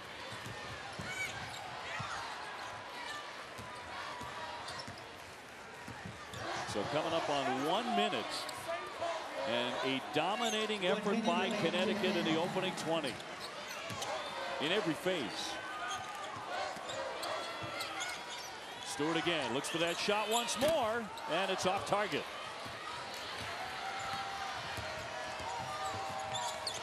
Slaughter hoping for a little bit of life here, and a foul. As Bria Stewart went hard, she'll go to the line to shoot 2. And coming up on the Northwestern Mutual halftime report, Maya Moore live on set, where she was a dynamite freshman in her own right.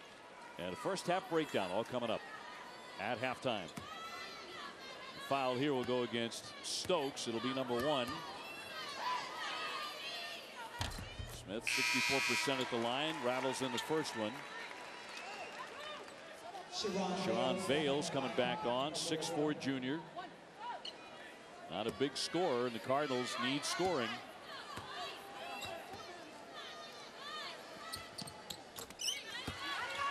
So 5 points for Bria Smith. There's Maya Moore, and that young woman was the epitome of a student athlete. Stewart battling for it, shoved aside. There was no foul there. She may have been shoved right onto the baseline by Vales. Slaughter, nice dish for Hammond, lays it in. Good job by Slaughter using the dribble. We're accustomed to seeing her stand on the three-point line of space to make long-distance jumpers. And Gino Auriemma going to use a timeout here. With 16.5 to go in the opening half, 48-29. Ladies and gentlemen, Brianna Stewart has been a highlight package throughout the tournament, and again in the national title game. Well, she's talented, and once she stopped battling herself, all of her skill set came to bear. Here she gets fouled on the three-pointer. She gets it squared so quickly. This time she recognizes a mismatch, gets the duck in. And what can you do with a 7'1" wingspan? Well, you can be a pretty good shot blocker. The mid-range game, yeah, that's there. Offensive board it, go ahead. 7 of 11 with 6 boards already for Brianna Stewart. Did not even play against Louisville when they squared off back in January because of an injury problem. Louisville wishes that script had followed suit. So she has been tearing them up inside and outside. 18 points, also 7 rebounds for Stewart. Oh, by the way, a very good passer. Shot blocker. Caroline Doty here. Chance for one more shot for Connecticut.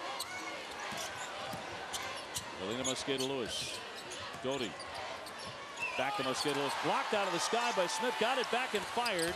Barely nicking that rim. And that'll do it. Halftime of the national championship game. And Connecticut is rolling ahead 48-29. Let's go to Rebecca Lobo here. Shoni, you were down 10 to Cal in the semifinal game. What do you need to do personally and as a team to overcome another double-digit deficit? I mean, just as a team, we got to come together as a collective team and go out there and defense. I mean, defense is going to win this game, and we just got to go out there and rebound. I mean, that's our main thing, and then our offense will come after we get our defense going. All right, thank you. Holly? I'm with Brianna Stewart. Brianna, you didn't play in the last meeting against Louisville. What did you figure out that you can do so effectively here?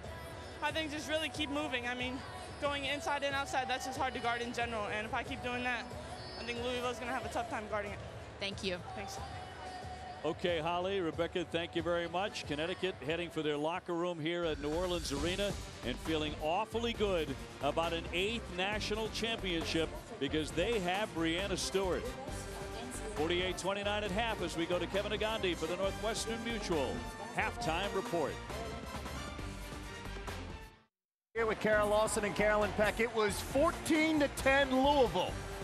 And then Brianna Stewart decided to take over. 7 points in a 19-0 run. Carolyn, she did everything but dunk. She can dunk, but she did practically everything for the offense. She just about did dunk on that offensive putback. She was up around the rim.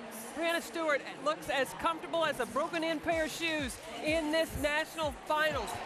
She is calling for the basketball, and she knows what she's going to do with it before it comes to her. This freshman is playing with a lot of confidence. Doris Burke referred to, she is aggressive and seeking the basketball. And the rest of the Huskies are trying to find her. They're getting to her. She's got the hot hand. She's got the confidence. She's got to keep rolling with it. 18 points already in this game for Brianna Stewart. She is the star offensively for UConn. For Louisville, their star, Shoni Schimmel, just 2 points, and she had to wait 17 minutes to get that bucket. That UConn defense is swarming, and they're everywhere. They're protecting the paint. They're locked in on Shoni Schimmel, not allowing her to get free looks at the basket. They're making other players be playmakers, create off the dribble, and it's not what they're accustomed to. Brianna Stewart had all the Showtime highlights in the first half, but this is why the Huskies are winning. It's because of their defense, and it has just taken the air out of the Louisville offense. We talked about how loose Louisville was, how free and easy they were playing. Nothing has been free, nothing has been easy in the first half. UConn has made them work for everything. A pass, a dribble, shots, rush shots, and the three-point attack that we talked about, that was the reason what carried them through the tournament. They're struggling from beyond the arc as well. They hit 16 threes against Baylor, tying a women's tournament record, and you see a lot of red here, guys.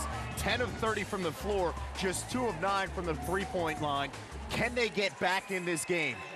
It's going to be tough. I mean, the deficit is so large, and it's not like UConn's defense isn't playing as well as it's played all season long.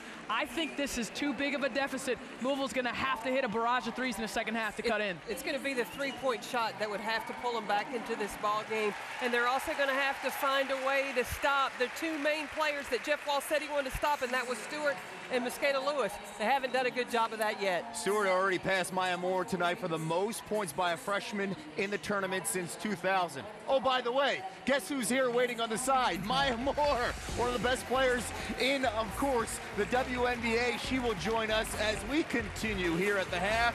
Brianna Stewart, 18 points, the lead at 19 for UConn. Kevin Agandi here with Kara Lawson and Carolyn Peck. About 10 minutes ago, we heard a loud round of applause. I thought it was just because of us. No. Maya Moore joins us here, one of the best players in the country. We do appreciate you taking the time to join us. And what do you think of this performance, the first 20 minutes from UConn? They had a little bit of a rough start. I thought it was slow, you know, maybe some jitters, the finals, but boy, did they turn it on after that second media timeout. Brianna Stewart has been unbelievable, and the way they've been just playing with confidence is really fun to watch. It's amazing when you turn the brain off and you just play, and we're seeing that from Brianna Stewart. 19-0 run, she scores 7 points. Speaking of points, you know a thing or two about putting it up and scoring points. Through the years, you left the game, the college game, as the 4th leading scorer all time. In that time, we have seen a couple of players come in to the game. Brittany Griner bumping you down. Elena Deladon bumping you down. What do you think of that and their impact on the game, the college game, the last couple of years? It's really just a pleasure to be able to, you know, have competed with and to watch those players really blossom and perfect their offensive game. Those two players that you just mentioned are so unique in the women's game and in basketball in general, and to see them just grow and watch Brittany get better and better and Atlanta just dominate this year was really fun. Maya, you watch Brianna Stewart, and this has kind of been a coming out party for her in the Final Four, but she certainly had her ups and downs, as a lot of UConn freshmen do. What is it about Gino Auriemma in terms of allowing you to grow, but making sure that he's tight with his discipline with you as you're early in your career? Well, now that I've graduated, I've been able to learn some of his tactics. Now that I'm gone, the light bulbs come on a little bit. But during the year, he pounds you, he pounds you, he pounds you. And if you're a great player like me, like Brianna, like some of the other greats, you're very hard on yourself as well. So you have his pressure, you have your pressure, and sometimes it just gets to you a little bit. But when the tournament starts, he kind of eases off and he starts to, you know, put even more confidence in his players, and that's when you hope that they spark, and that's what Brandon's doing. The UConn program has won 7 national titles. And Gino has said to his team, you know, you get me there, and then I can get you the championship. How does he turn that on to get the most out of his players to secure the deal in the final game? Well, he's got so much experience, and that's something that I appreciate, and I know his players appreciate. You just trust him. You trust what he's teaching you. You trust where he's brought you. You trust your teammates and what they've invested in the season, and by that time, you're the most confident team out there, and that's what it comes down to with the tournament, is who's the most confident, who's going to play the most fearless. And, you know, with him and the assistant coaches and phenomenal freshmen like Brianna, it's just really fun to play well in the tournament. We have video here of showing you cutting down the nets. He did it in 2009, 2010. He's 20 minutes away, Gino Auriemma, winning his 8th national title. Yeah. He's played it off a little bit, but he could tie Pat Summitt in Tennessee for the most titles. What do you think this would mean to him? Honestly, I don't really. Coach has won so many things, and I really think that he's just happy that the players are playing well, that they're growing, that they're having a spark at the right moment. I mean, obviously it's going to bump him even higher than he already is, and of course he's going to appreciate it. But that's the one thing about Coach is he's always thinking about other people and thinking about his team and how to help the game grow. So all of that will be accomplished if UConn wins today. Maya, we do appreciate the time. Thank you for joining us. Thanks for having me, guys. Enjoy the night. Right now, UConn in complete control, 20 minutes away. They have a 19-point lead. Kalina Mosqueda-Lewis, one of the big stars for UConn. She has 12 points in 18 minutes, including 3 threes. Second half coming up. 20 minutes in the books, and UConn's offense clicking on all cylinders. Bria Hartley, 10 minutes of action, 6 points. UConn 20 minutes away from another title. Welcome back to New Orleans in the NCAA Women's Championship presented by Capital One. Second half coming up. A lot of work to do for the Louisville Cardinals. UConn firing on all cylinders. It's been sweet music to Husky fans around the country. Look at the first half stats. Everything in Connecticut's favor and everything in Brianna Stewart's favor. What a half of the freshman, 18 points. She sets the freshman scoring record in the NCAA tournament. She does that in 20 minutes in the national championship game. A look at her shot chart. Well, one of the things Louisville talked about was taking her out of the middle of the floor. This is her shot chart over the semifinals and tonight, and clearly she is getting to what you call the pro alley, that key area from the lane line extended. And one of the ways they have done that, Dave, is Connecticut's offense has been really good. They've had great player movement, great ball movement, and great screening action. She's taken 11 shots. A freshman for a game in February, that's a lot of shots. This is a national championship game. And just a month ago, an uncertain freshman who wasn't sure exactly how to affect the game. Well, it's amazing the difference that confidence can make because she's at the top of her game. This is the player Gino Auriemma told us was coming to UConn, who he thought could be the best ever in his program before all was said and done. She is living up to that. Now, this was a ball game in the first half. In fact, Louisville had a lead of 14-10 with 13:52 to go, and they were in pretty good shape. That's when UConn went on that long run, 19-0 over 5 minutes. It just blitzed them. Now, I think if you're Jeff Walz, you've said to your players, listen, let's just take this in 4-minute segments and try to win each 4-minute segment. Kalina Mosqueda-Lewis also had a good half. She had a dozen and was 3 for 6 beyond the 3-point line. Louisville made only 2 out of 9 from outside that three-point line. And of course, that's been a big part of their success in this tournament, hitting those. Hartley with a line driver in and out. And Louisville begins the process of trying to cut down that lead. Can they get back in it? Hammond with a 2, hits it. You know, she came into tonight's game with only 6 made threes on the year, but she looks confident and capable of making that shot.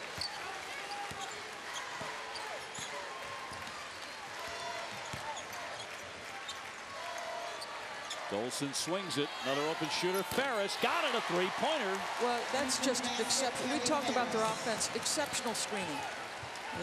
Mosqueda-Lewis just screened that post player on the bottom side of that defense and allowed her teammates such a clean, uncontested look.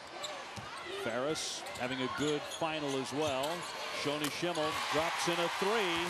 They need a lot of those, and she's been so quiet tonight, only 5 points. UConn went under the ball screen, which is shocking against Shoni Schimmel because she'd prefer to pull the trigger. She's a better driver than in the past, but that's what she prefers to do.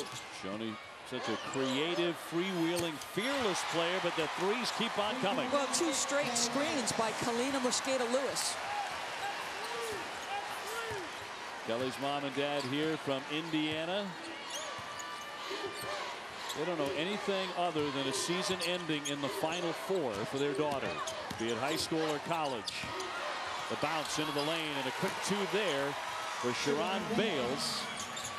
54-36. Stewart taking the baseline. Collects her own miss and missed that one too. It's probably been a couple of weeks since she missed 2 in a row. Shoni again. That one missed badly. And now Ferris. They're bringing numbers here. 3-on-2. She'll slice through. Can't connect. 17:41 to go the other way. Let's check in with Rebecca. But Dave, I talked to Louisville coach Jeff Walz at the half, and he asked him what he told his team, and he said, we have to just try to get back in this. In order to do that, we're going to have to scramble. We're going to have to pick up in full court. It could get ugly, but that's what we need to do, is get out in the full court. And he said, you know, Connecticut's not only shooting great, their defense is so good. They're making my kids play to their weaknesses. Bales with a miss, but Hammond, who's rebounded well in the game, denied. Ferris again hits the deck, and now tie up. The possession will make sure it's on this end. How many times have we done a Connecticut game and we've said that? Kelly Ferris hits the deck. You know, it's extraordinary the way she affects winning in such a quiet, understated way, Kelly Ferris. All the kid does is win, Dave. 10 points, 6 rebounds, 4 assists, 2 steals. Constantly takes the opponent's best scorer, sets screens. The dish again. They find Bales again for 2 more. She may be the target here in the second half because Connecticut won't be thinking about her. Not a rolling in Dolson, and she's fouled. Stephanie Dolson will go to the line. Let's check in with Holly Rowe. Well, I caught up with Coach Auriemma of Connecticut at the half, and he said, you know, I'm worried about Shoni Schimmel in the second half. I know her personality, and she's going to try to win this game single-handedly in the second half. He said it will be upon senior defender Kelly Ferris to pay attention to her. He said the problem, she throws up all kinds of shots, and some of them go in. He's worried about her hook shot, her creativity, and he thinks his senior defender can shut her down. Slaughter with the foul. Dolson makes the first. Stephanie Dolson, a 6'5" junior. It could be a reality show unto herself with all of her personality. She's been so much fun to be around. All of these Final Fours for Connecticut, trying to win their 8th national championship. And just lost out of play by Bria Smith. They cannot afford that. Well, she's not a natural point guard. Let's remember, the last 22, 23 games, they've asked her to move to that position to take some pressure off of Shoni Schimmel. There was so much weight and responsibility on Shoni's shoulders that they make Bria play the point guard, though she isn't one. Her turnover numbers at times reflect that. Mosqueda-Lewis in the paint, knocked away. Good stay-home defense there by Slaughter and company. Schimmel over the top. Bales has it knocked free, and here come the Huskies again. Bria Hartley with the look away, lays it up and in. That was a pretty play. I'll tell you this, if you allow Connecticut to get out in transition, they're going to put 100 on you. 58-38. Smith thought about the 3. Gave it right back to Stewart. They've turned it over 11 times tonight. So 16 minutes left in the national championship game. Connecticut sitting pretty here in New Orleans. Mosqueda-Lewis with a kick. Stewart gives it right back. Ferris a three. She got an excellent look. She's missed a few of those tonight. Schimmel around the back. Tremendous ball handler, but she gives it away. Here's Hartley in the open floor, and she'll knock it home. Biggest lead of the ball game here for Connecticut, and a timeout Louisville. And the Cardinals making a lot of mistakes here. And UConn capitalizing. Kelly Ferris at one point didn't want to shoot the basketball. She said, my idea of being unselfish didn't always get us where we needed to be. That means she has got to be a willing and able scorer. In the past, it was 5-on-4. Kelly Ferris is 15 minutes and 36 seconds from a national title.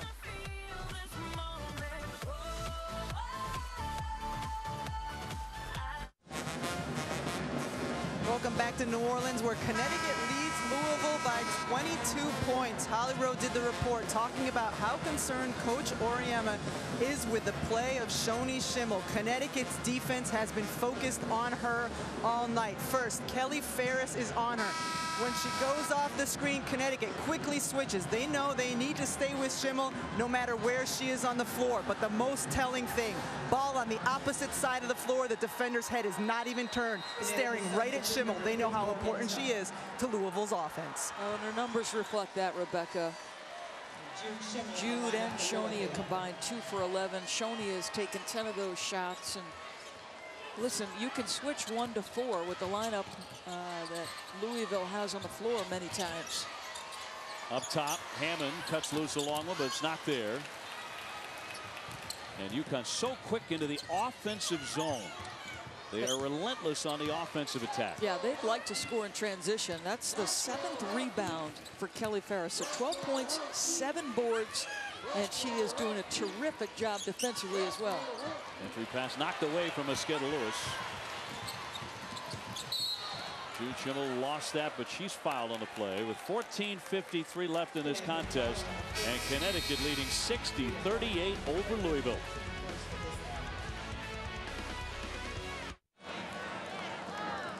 Well, here in New Orleans, I'm with a gentleman who had a pretty good evening last night in Atlanta, Rick Pitino. He told me he hasn't been to bed yet. And, Coach, you don't have your voice, so thanks for doing this interview. But what has the last 48 hours been like for you?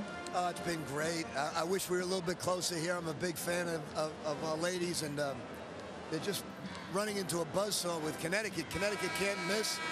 And this is one of the best freshman lady basketball players I've witnessed. Brianna Stewart. Yeah. Coach, I know that you were able to speak to the team in their pregame meal. What was your message that was important? You know, I just told them you've had a great season. Don't think about the championship. Focus on beating Connecticut.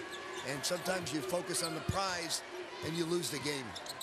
I know that you guys were down in your game last night. How could they be resilient right now in this moment? Well, the only problem is we're a pressing team, and pressing teams can come back. They're really not a pressing team, and they're giving up a lot of threes right now. That's the difference in the game. Well, thanks for your time, and get that voice back and then get some sleep, Coach. I think sleep will help. Thank you. You certainly earned that. Thank you, Holly. Appreciate that very much. Knocked away to Jude Schimmel, and here come the Cardinals. And straight uphill, obviously, down 60-38. Slaughter's three is off the back of the iron. And those are shots that they've been hitting throughout the tournament. They've not been hitting them tonight, although they did in the opening seconds, and at one point led 14-10. But they've made just 3 out of 14 beyond the arc this evening. Hartley leaning in. That's going to be an offensive foul on Bria Hartley, and her 4th personal. A Thursday at 4:30 Eastern. It's the Frozen Four getting underway in Pittsburgh. Yale and UMass Lowell squaring off in the national semifinals in ESPN2. Follow every championship at NCAA.com, the official online home for all 89 NCAA championships.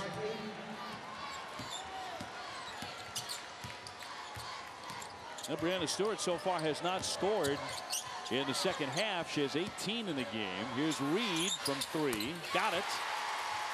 That is a young woman who has battled through injury because as a sophomore, she was an 18.9 rebound per game average and looked to be on the verge of just something really special in the Big East Conference. Mosqueda-Lewis got tied up in a backdoor cut. Shoni Schimmel with a quick pass. Her sister Jude from the corner. Yes! A three and some life finally for the Cardinals. Well, as Coach Pitino alluded to, Connecticut had made so many threes. They average over 8. He's going to use a timeout because back-to-back threes has him within 16, so he's going to just make sure his troops are refocused. And if you are Louisville, this can be a little like Baylor where you say take as many threes as you want. That gives your guys a chance to know, listen, I can shoot them. It's not going to matter, make or miss. So you let it fly quickly. Back-to-back threes, one by Monique Reed, one by Jude Schimmel. And Coach Pitino, who was one of the first guys to make use of that three-point line. Yeah, I like what I see. Now the Cardinals certainly do not lack for inspiration. Obviously the men's championship team #1. The coaching staff has been teaching them all about Muhammad Ali, a Louisville native who shocked the world when he defeated Sonny Liston. They've also been showing them the ESPN 30 for 30 about NC State's 1983 championship run. The great show, Survive and Advance. They've had a tremendous run of their own, but will it end here tonight? Louisville in his zone, you're just starting to wonder, when is the last time Breanna Stewart touched the ball? And there she is now at 21. Another three. Stewie, as her teammates refer to her. I mean, obviously, your natural tendency is to relax when you have that kind of cushion. So a good timeout by Gino Auriemma. Dolson to get back in the game for Coach Auriemma. Reed off to Hammond. Shot clock down to 10. She lets fly, and that one missed. And she went down. Tossed out of play, however. Sloppy, rare sloppy moment for Connecticut. You know, Breanna Stewart has had very few sloppy or poor moments, just spaces to the three-point line. Again, you see the activity. One player on UConn goes to the ball, that draws the nearest defender, and then she just spaces out to an open area. Out of Syracuse, New York, and look at this. Connecticut, 10 three-pointers made, one away from Stanford's record in 1990 in a championship game. Stewart went down as that one was knocked free. Boy, sure did look like a foul right there. Looked like she was on the arm. Should have been some whistle. 12:02 left. She was the National High School Player of the Year, the most sought-after player in America. Coach Auriemma landing her and saying at the time she would be maybe the best player ever to play at Connecticut. She is living up to that in the most important games of her young life. Thrown away, however. UConn turns it over with 11:50 to go. We're going to talk with Gino Auriemma when we come back to New Orleans, where UConn has a sizable lead in the second half.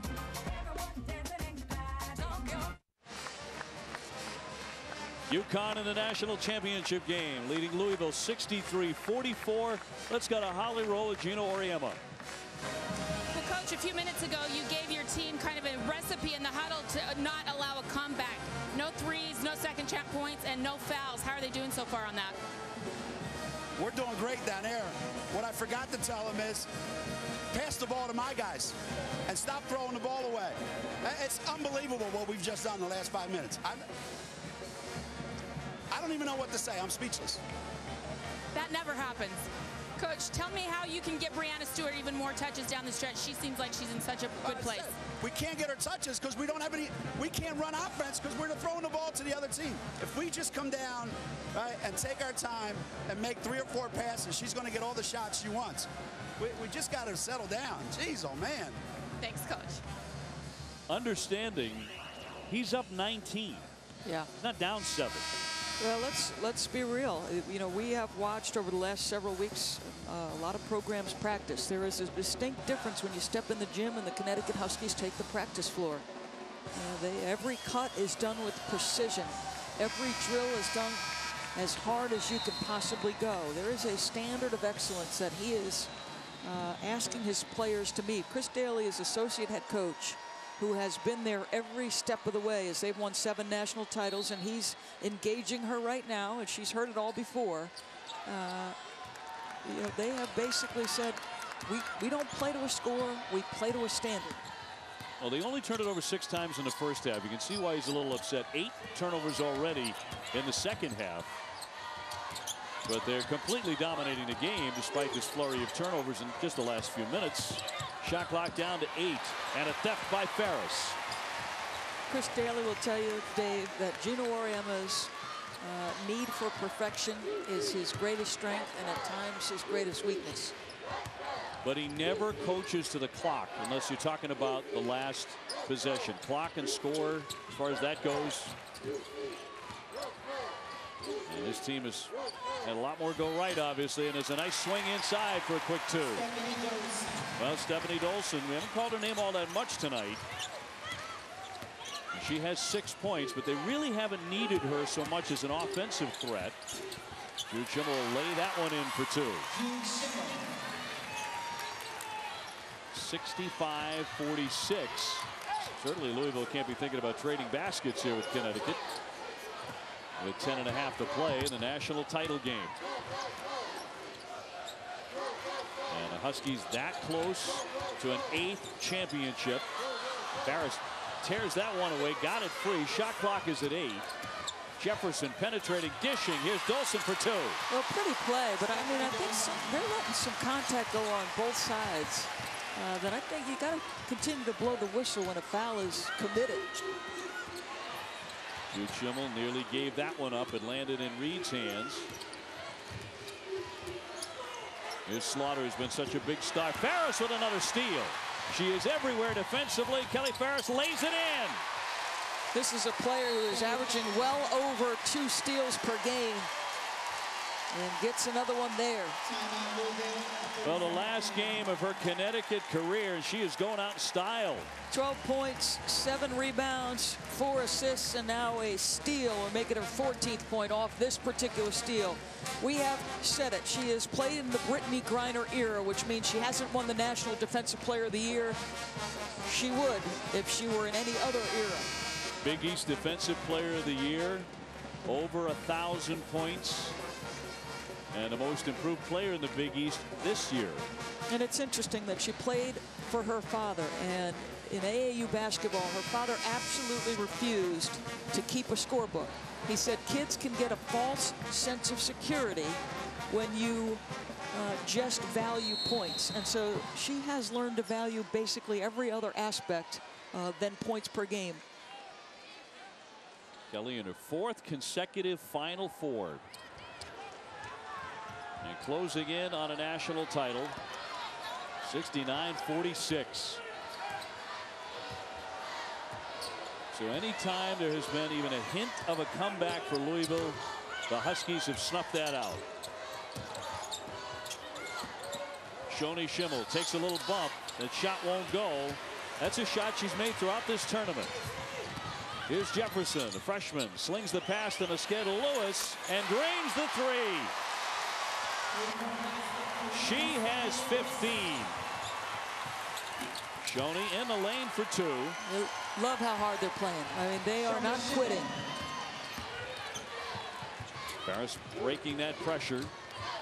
Well, you heard Rick Pitino talk about they're not a pressing team, unlike his men's team that can press their way back into games. 72-48. Dolson. Mosqueda-Lewis so open. I mean, you can't leave her open like that.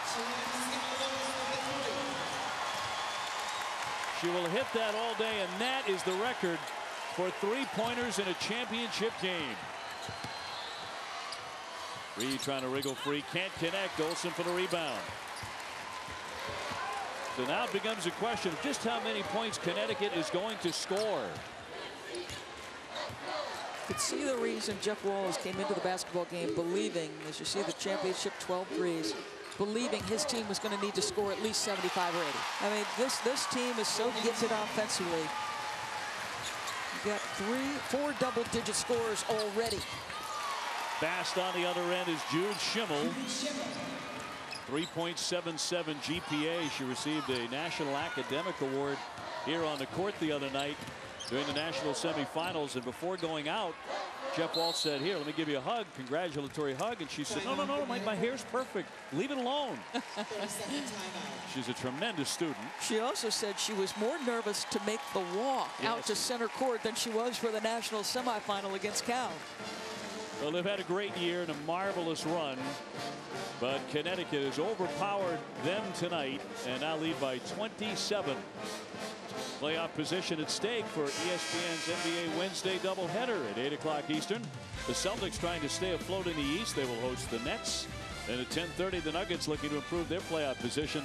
They host one of the top teams in the West in the Spurs, and you're heading for Boston. Well, we simply can't escape one another. You'll call the Red Sox, I'll be on the C's game. Be just a couple of miles apart there. That's on NBA Wednesday coming up tomorrow night. So just under 8 minutes remaining in the national championship game. That girl indeed is on fire. Brianna Stewart, 21 points. She was already the outstanding player in the Bridgeport Regional. Now in the Final Four, she's been tremendous as well. Maybe even better. Jefferson banks in two, and they're getting everything they want. 79 now and counting. Schimmel way downtown. And they're one and done. Now the talent for Connecticut is certainly rising, but they are playing better now than they have played all season. No, there's no doubt. Gino Auriemma at one point told us it was the worst coaching job he had done. Wow, that is a hard foul. Stephanie Dolson went down really hard. Getting some help up. We'll take another look at a nasty foul.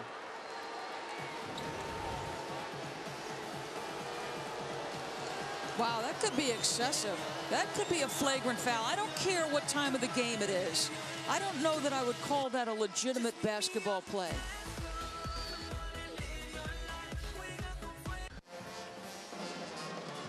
Well, the officials are going to make this a flagrant one. Take another look as Dolson really got hit. Well, Denise Brooks is your baseline official. It didn't look like she was initially going to make this call. She waited to confer. She's right there. And it was like she waited to confer. I thought it was obvious. I'm not sure what she was waiting for. Yeah. They never did go to the monitor. They eventually called it a flagrant one, which is 2 shots and the ball. That's a foul deemed excessive in nature. A flagrant 2 would be severe and extreme. So they did not rule across that line on Reed.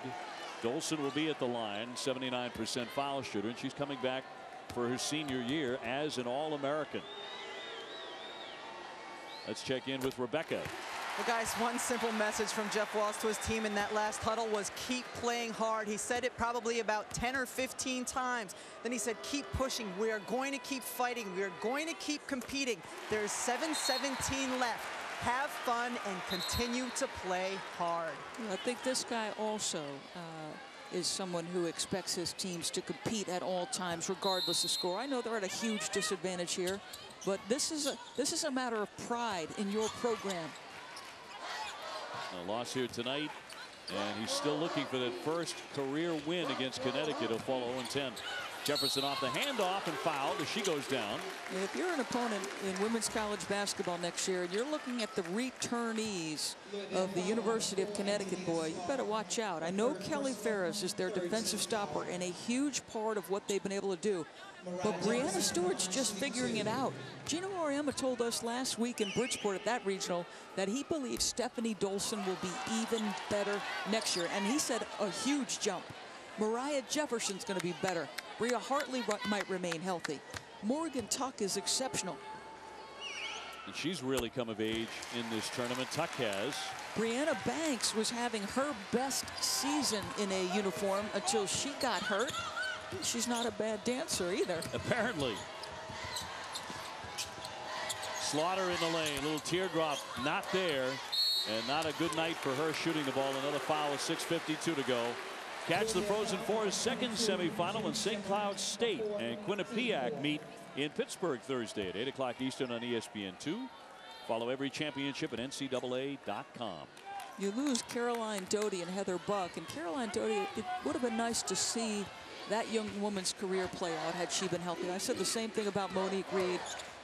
Doty was a true point guard with pass-first skills, but an ability to make shots as Dolson gets a 15-foot jumper. But she might go into coaching, so Doty may not have seen the last of her basketball career. Not there for Shoni Schimmel. Nice save on the baseline by Smith, however. Rhea Smith in tight for two. Yeah, and she'll get better at the point guard spot. I know I've talked about her struggles at times with turnovers, but boy, a hard driver, difficult to handle when she gets ahead of steam. She's got to develop her perimeter jump shot, Rhea Smith. Good size at the point, too, at 5'10". So many reasons for Louisville to look at this season and be very, very proud of themselves. An incredible run to the NCAA championship. Hartley with a three, and they keep pouring on those threes. UConn has hit its last 10 shots in this game. The steal by Dolson. And they're not letting up. 87-52. Gino Auriemma made Bria Hartley pull that basketball out. He's going to use some clock here. The most points in a championship game is 97. They can certainly reach that. Hartley back up top for Tuck. Here's another three, and they finally miss one. And an outstanding shooting night. It's been a great night all the way around for Connecticut. Laid up and in by Bales. Approaching 5 minutes to go. And the UConn Huskies, the #1 seed, ranked #3 overall in the poll, about to win their 35th game of the year and another national championship. It will be #8. And that would tie Tennessee for the most all time. And a great Pat Summitt. John Wood, #10. And don't you get the feeling that that's the one for Gino? Well, he said yesterday that the #8 did not matter to him. I'm not sure that's true. Think about this. When he was on that incredible win streak, I think it was 90 straight, he was carrying a book of John Wooden's around.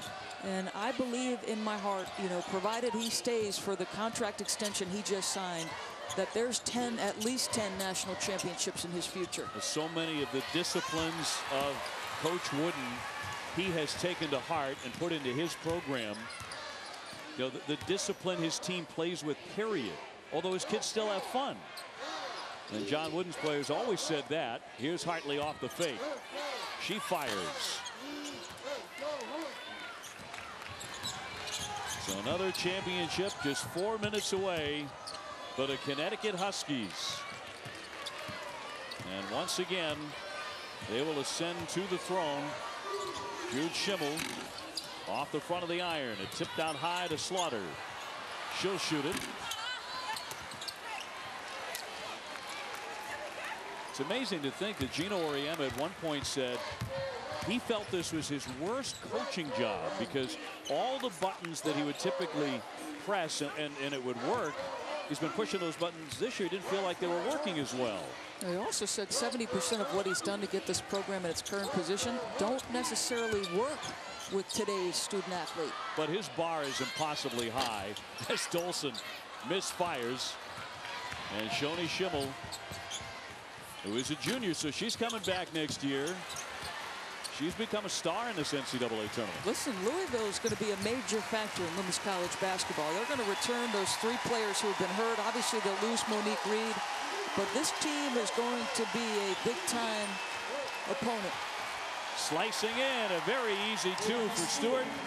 23 points for Brianna Stewart.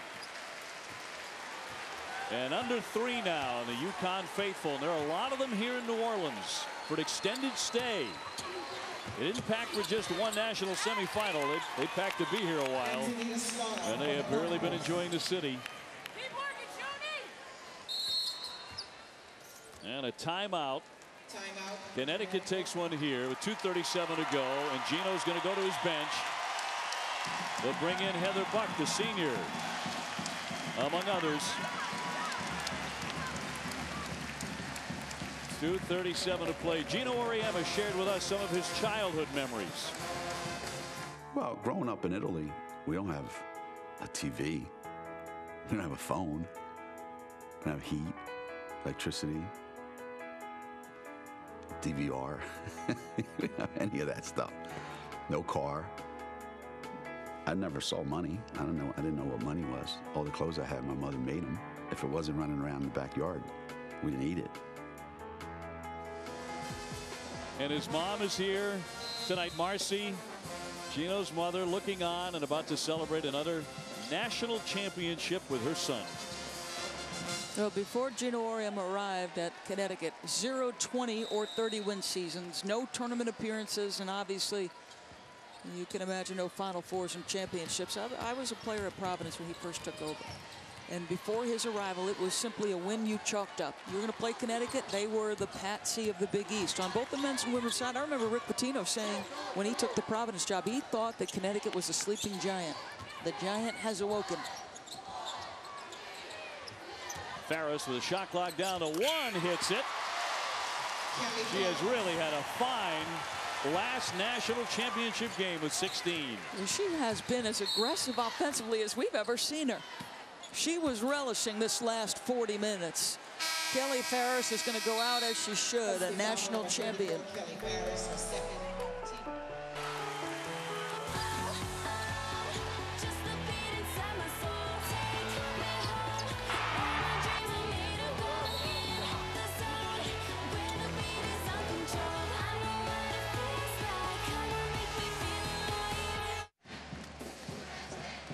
Well, 2 minutes to go, and the Ferris family can begin big-time celebration here in New Orleans.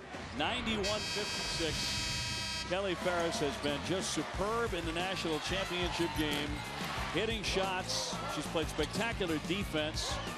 Open three, she's made those. And usually across the board, she'll have a statistic in every single one of the important columns. Gino Auriemma, as she comes off the floor, how about this for an embrace between coach and player? And he said there is no better representative of all of the things we value than Kelly Ferris, and that's what that hug and moment was about. 16 points, 6 assists, 9 rebounds, and 2 steals for Kelly Ferris tonight in her swan song at Connecticut. You know, in a day and age of social media and self-promotion and reality TV shows, Kelly Ferris conducts her business with a humility and commitment to team that most coaches should show to the people they coach. Understand what's important. It's not about the me, it's about the we, and that's what Kelly Ferris is about.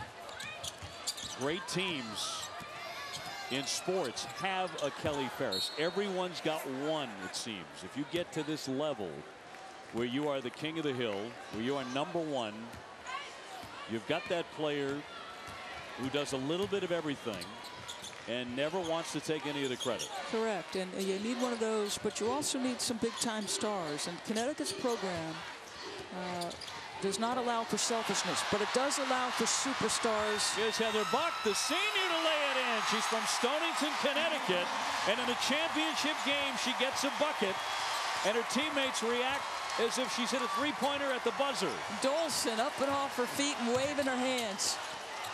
That's a wonderful moment. Dinas, that one barely nicking the iron, but up and in for Hammond. So how about this? In the final year of the Big East Conference, as most people understand the Big East Conference to be, they will win both the men's and women's championship. Indeed. And I know Dave Gavitt has passed away, but somewhere you got to believe there's a Manhattan in his hand, a smile on his face. He's commanding the room. And Dave Gavitt, coach, if your conference had to go away, this was the way to do it. Indeed. Turns out Dave Gavitt had even more pull than we thought. And he had a lot. 40 seconds to go. 93-60. And Connecticut half a minute away from another national championship, but this one gets them even more history. It will tie Pat Summitt and Tennessee for the most all time.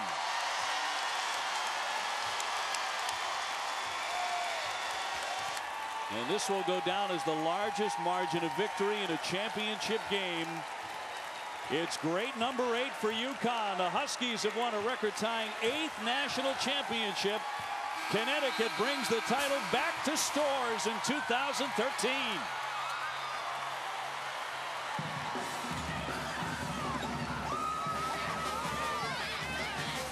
And Doris Burke, this is what you call total victory. This is the University of Connecticut that prior to the Big East tournament, they were wondering if they could beat conference foe Notre Dame. Well, redemption in the semifinal, domination in the national final. Rick Pitino had a glorious moment last night. He tried to bring some of that magic from Atlanta to New Orleans. But in the end, the Huskies were like a steamroller. 93-60, again, the largest margin of victory in finals history. Gino Auriemma has never lost in a national championship game. He is 8-0.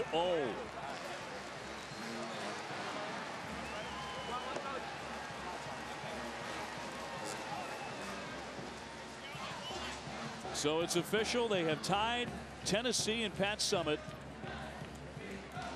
with 8 national titles for each program. Let's go to Rebecca Lobo and Brianna Stewart.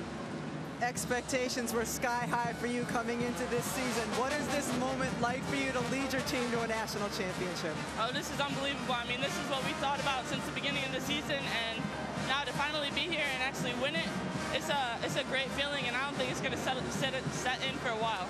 You're a much different player than we saw a month ago. What changed for you in the postseason? I think I just really played really confident and stopped thinking. When I second guess myself, nothing good comes out of that. All right, Brandon, thank you. Thank you. Well, 23 points. Look at her, folks. 9 of 15 shooting. Brianna, 9 rebounds and 3 assists, and a new star is born for Connecticut. Seems to be a new one every year. This is a program that has generated some of the biggest stars in the history of women's college basketball. Sue Bird, Diana Taurasi, Maya Moore. Wow. And this is what the legendary Pat Summitt had to say about Gino Auriemma and UConn. Congratulations to Gino and the Connecticut Huskies on a remarkable season, an 8th national title. Gino, a proven champion and a leader in our game. Very classy gesture. Let's go to Holly. Well, Coach Auriemma, after the Big East tournament, you'd lost to Notre Dame for a 3rd time. What transformed your team in those weeks leading into this NCAA tournament? I just think we kind of grew up a little bit, and you know, a lot of the frustration that we had in losing, you know, we didn't win the regular season and we didn't win the tournament. You know, I've said before, it's harder to win the Big East championship than it is to win a national championship. And I think our players just kind of collectively decided to give up a little bit of themselves. I think before that, we were just we were a good team of good players. But right after that, as we talked, we became a great team because everybody looked at everybody else in the eye and said, all right, this is what I'm going to give up. This is what I'm going to stop doing to help our team. And it was an amazing transformation. You told me before this game that you would describe this as the worst coaching job of your life. What does it say about you that results in a national championship? Well, I think I was pretty good the last month, you know, but leading up to that, I never felt like I had the pulse of the team in the palm of my hand like I like to. We struggled. Me personally and my team, we struggled to connect a lot of times. The new guys, and it was just hard. But my coaching staff was unbelievable. They just kept telling me, hang in there, hang in there, hang in there. They'll turn, they'll get it eventually. And you know what? They were right. They got it. Coach, I know you have other seniors on this team, but Kelly Ferris has played with a passion and tenacity that is unparalleled. How do you describe her? You can't describe her. You really can't. She just has a special something about her that is every kid that watched this game tonight should go home and say, you know what? I want to be like Kelly Ferris when I grew up, because that's exactly the way you play the game of basketball. And she's going to be great at everything she does the rest of her life because of the passion that she brings. And God bless her. I couldn't be happier for anybody. Thank you, Coach. Thanks, Holly. Holly, Coach Auriemma, thank you very much. And our Capital One player of the game is Brianna Stewart, a freshman that is a name you will hear for years to come. 23 points, 9 rebounds, and a UConn freshman championship game record. A tough way to finish for Louisville. They had a magical season and a magical run. It ends in defeat against the Huskies, who are national champions for the 8th time. We'll be back for the trophy presentation and a lot more still to come from New Orleans as Connecticut celebrates their 8th national title.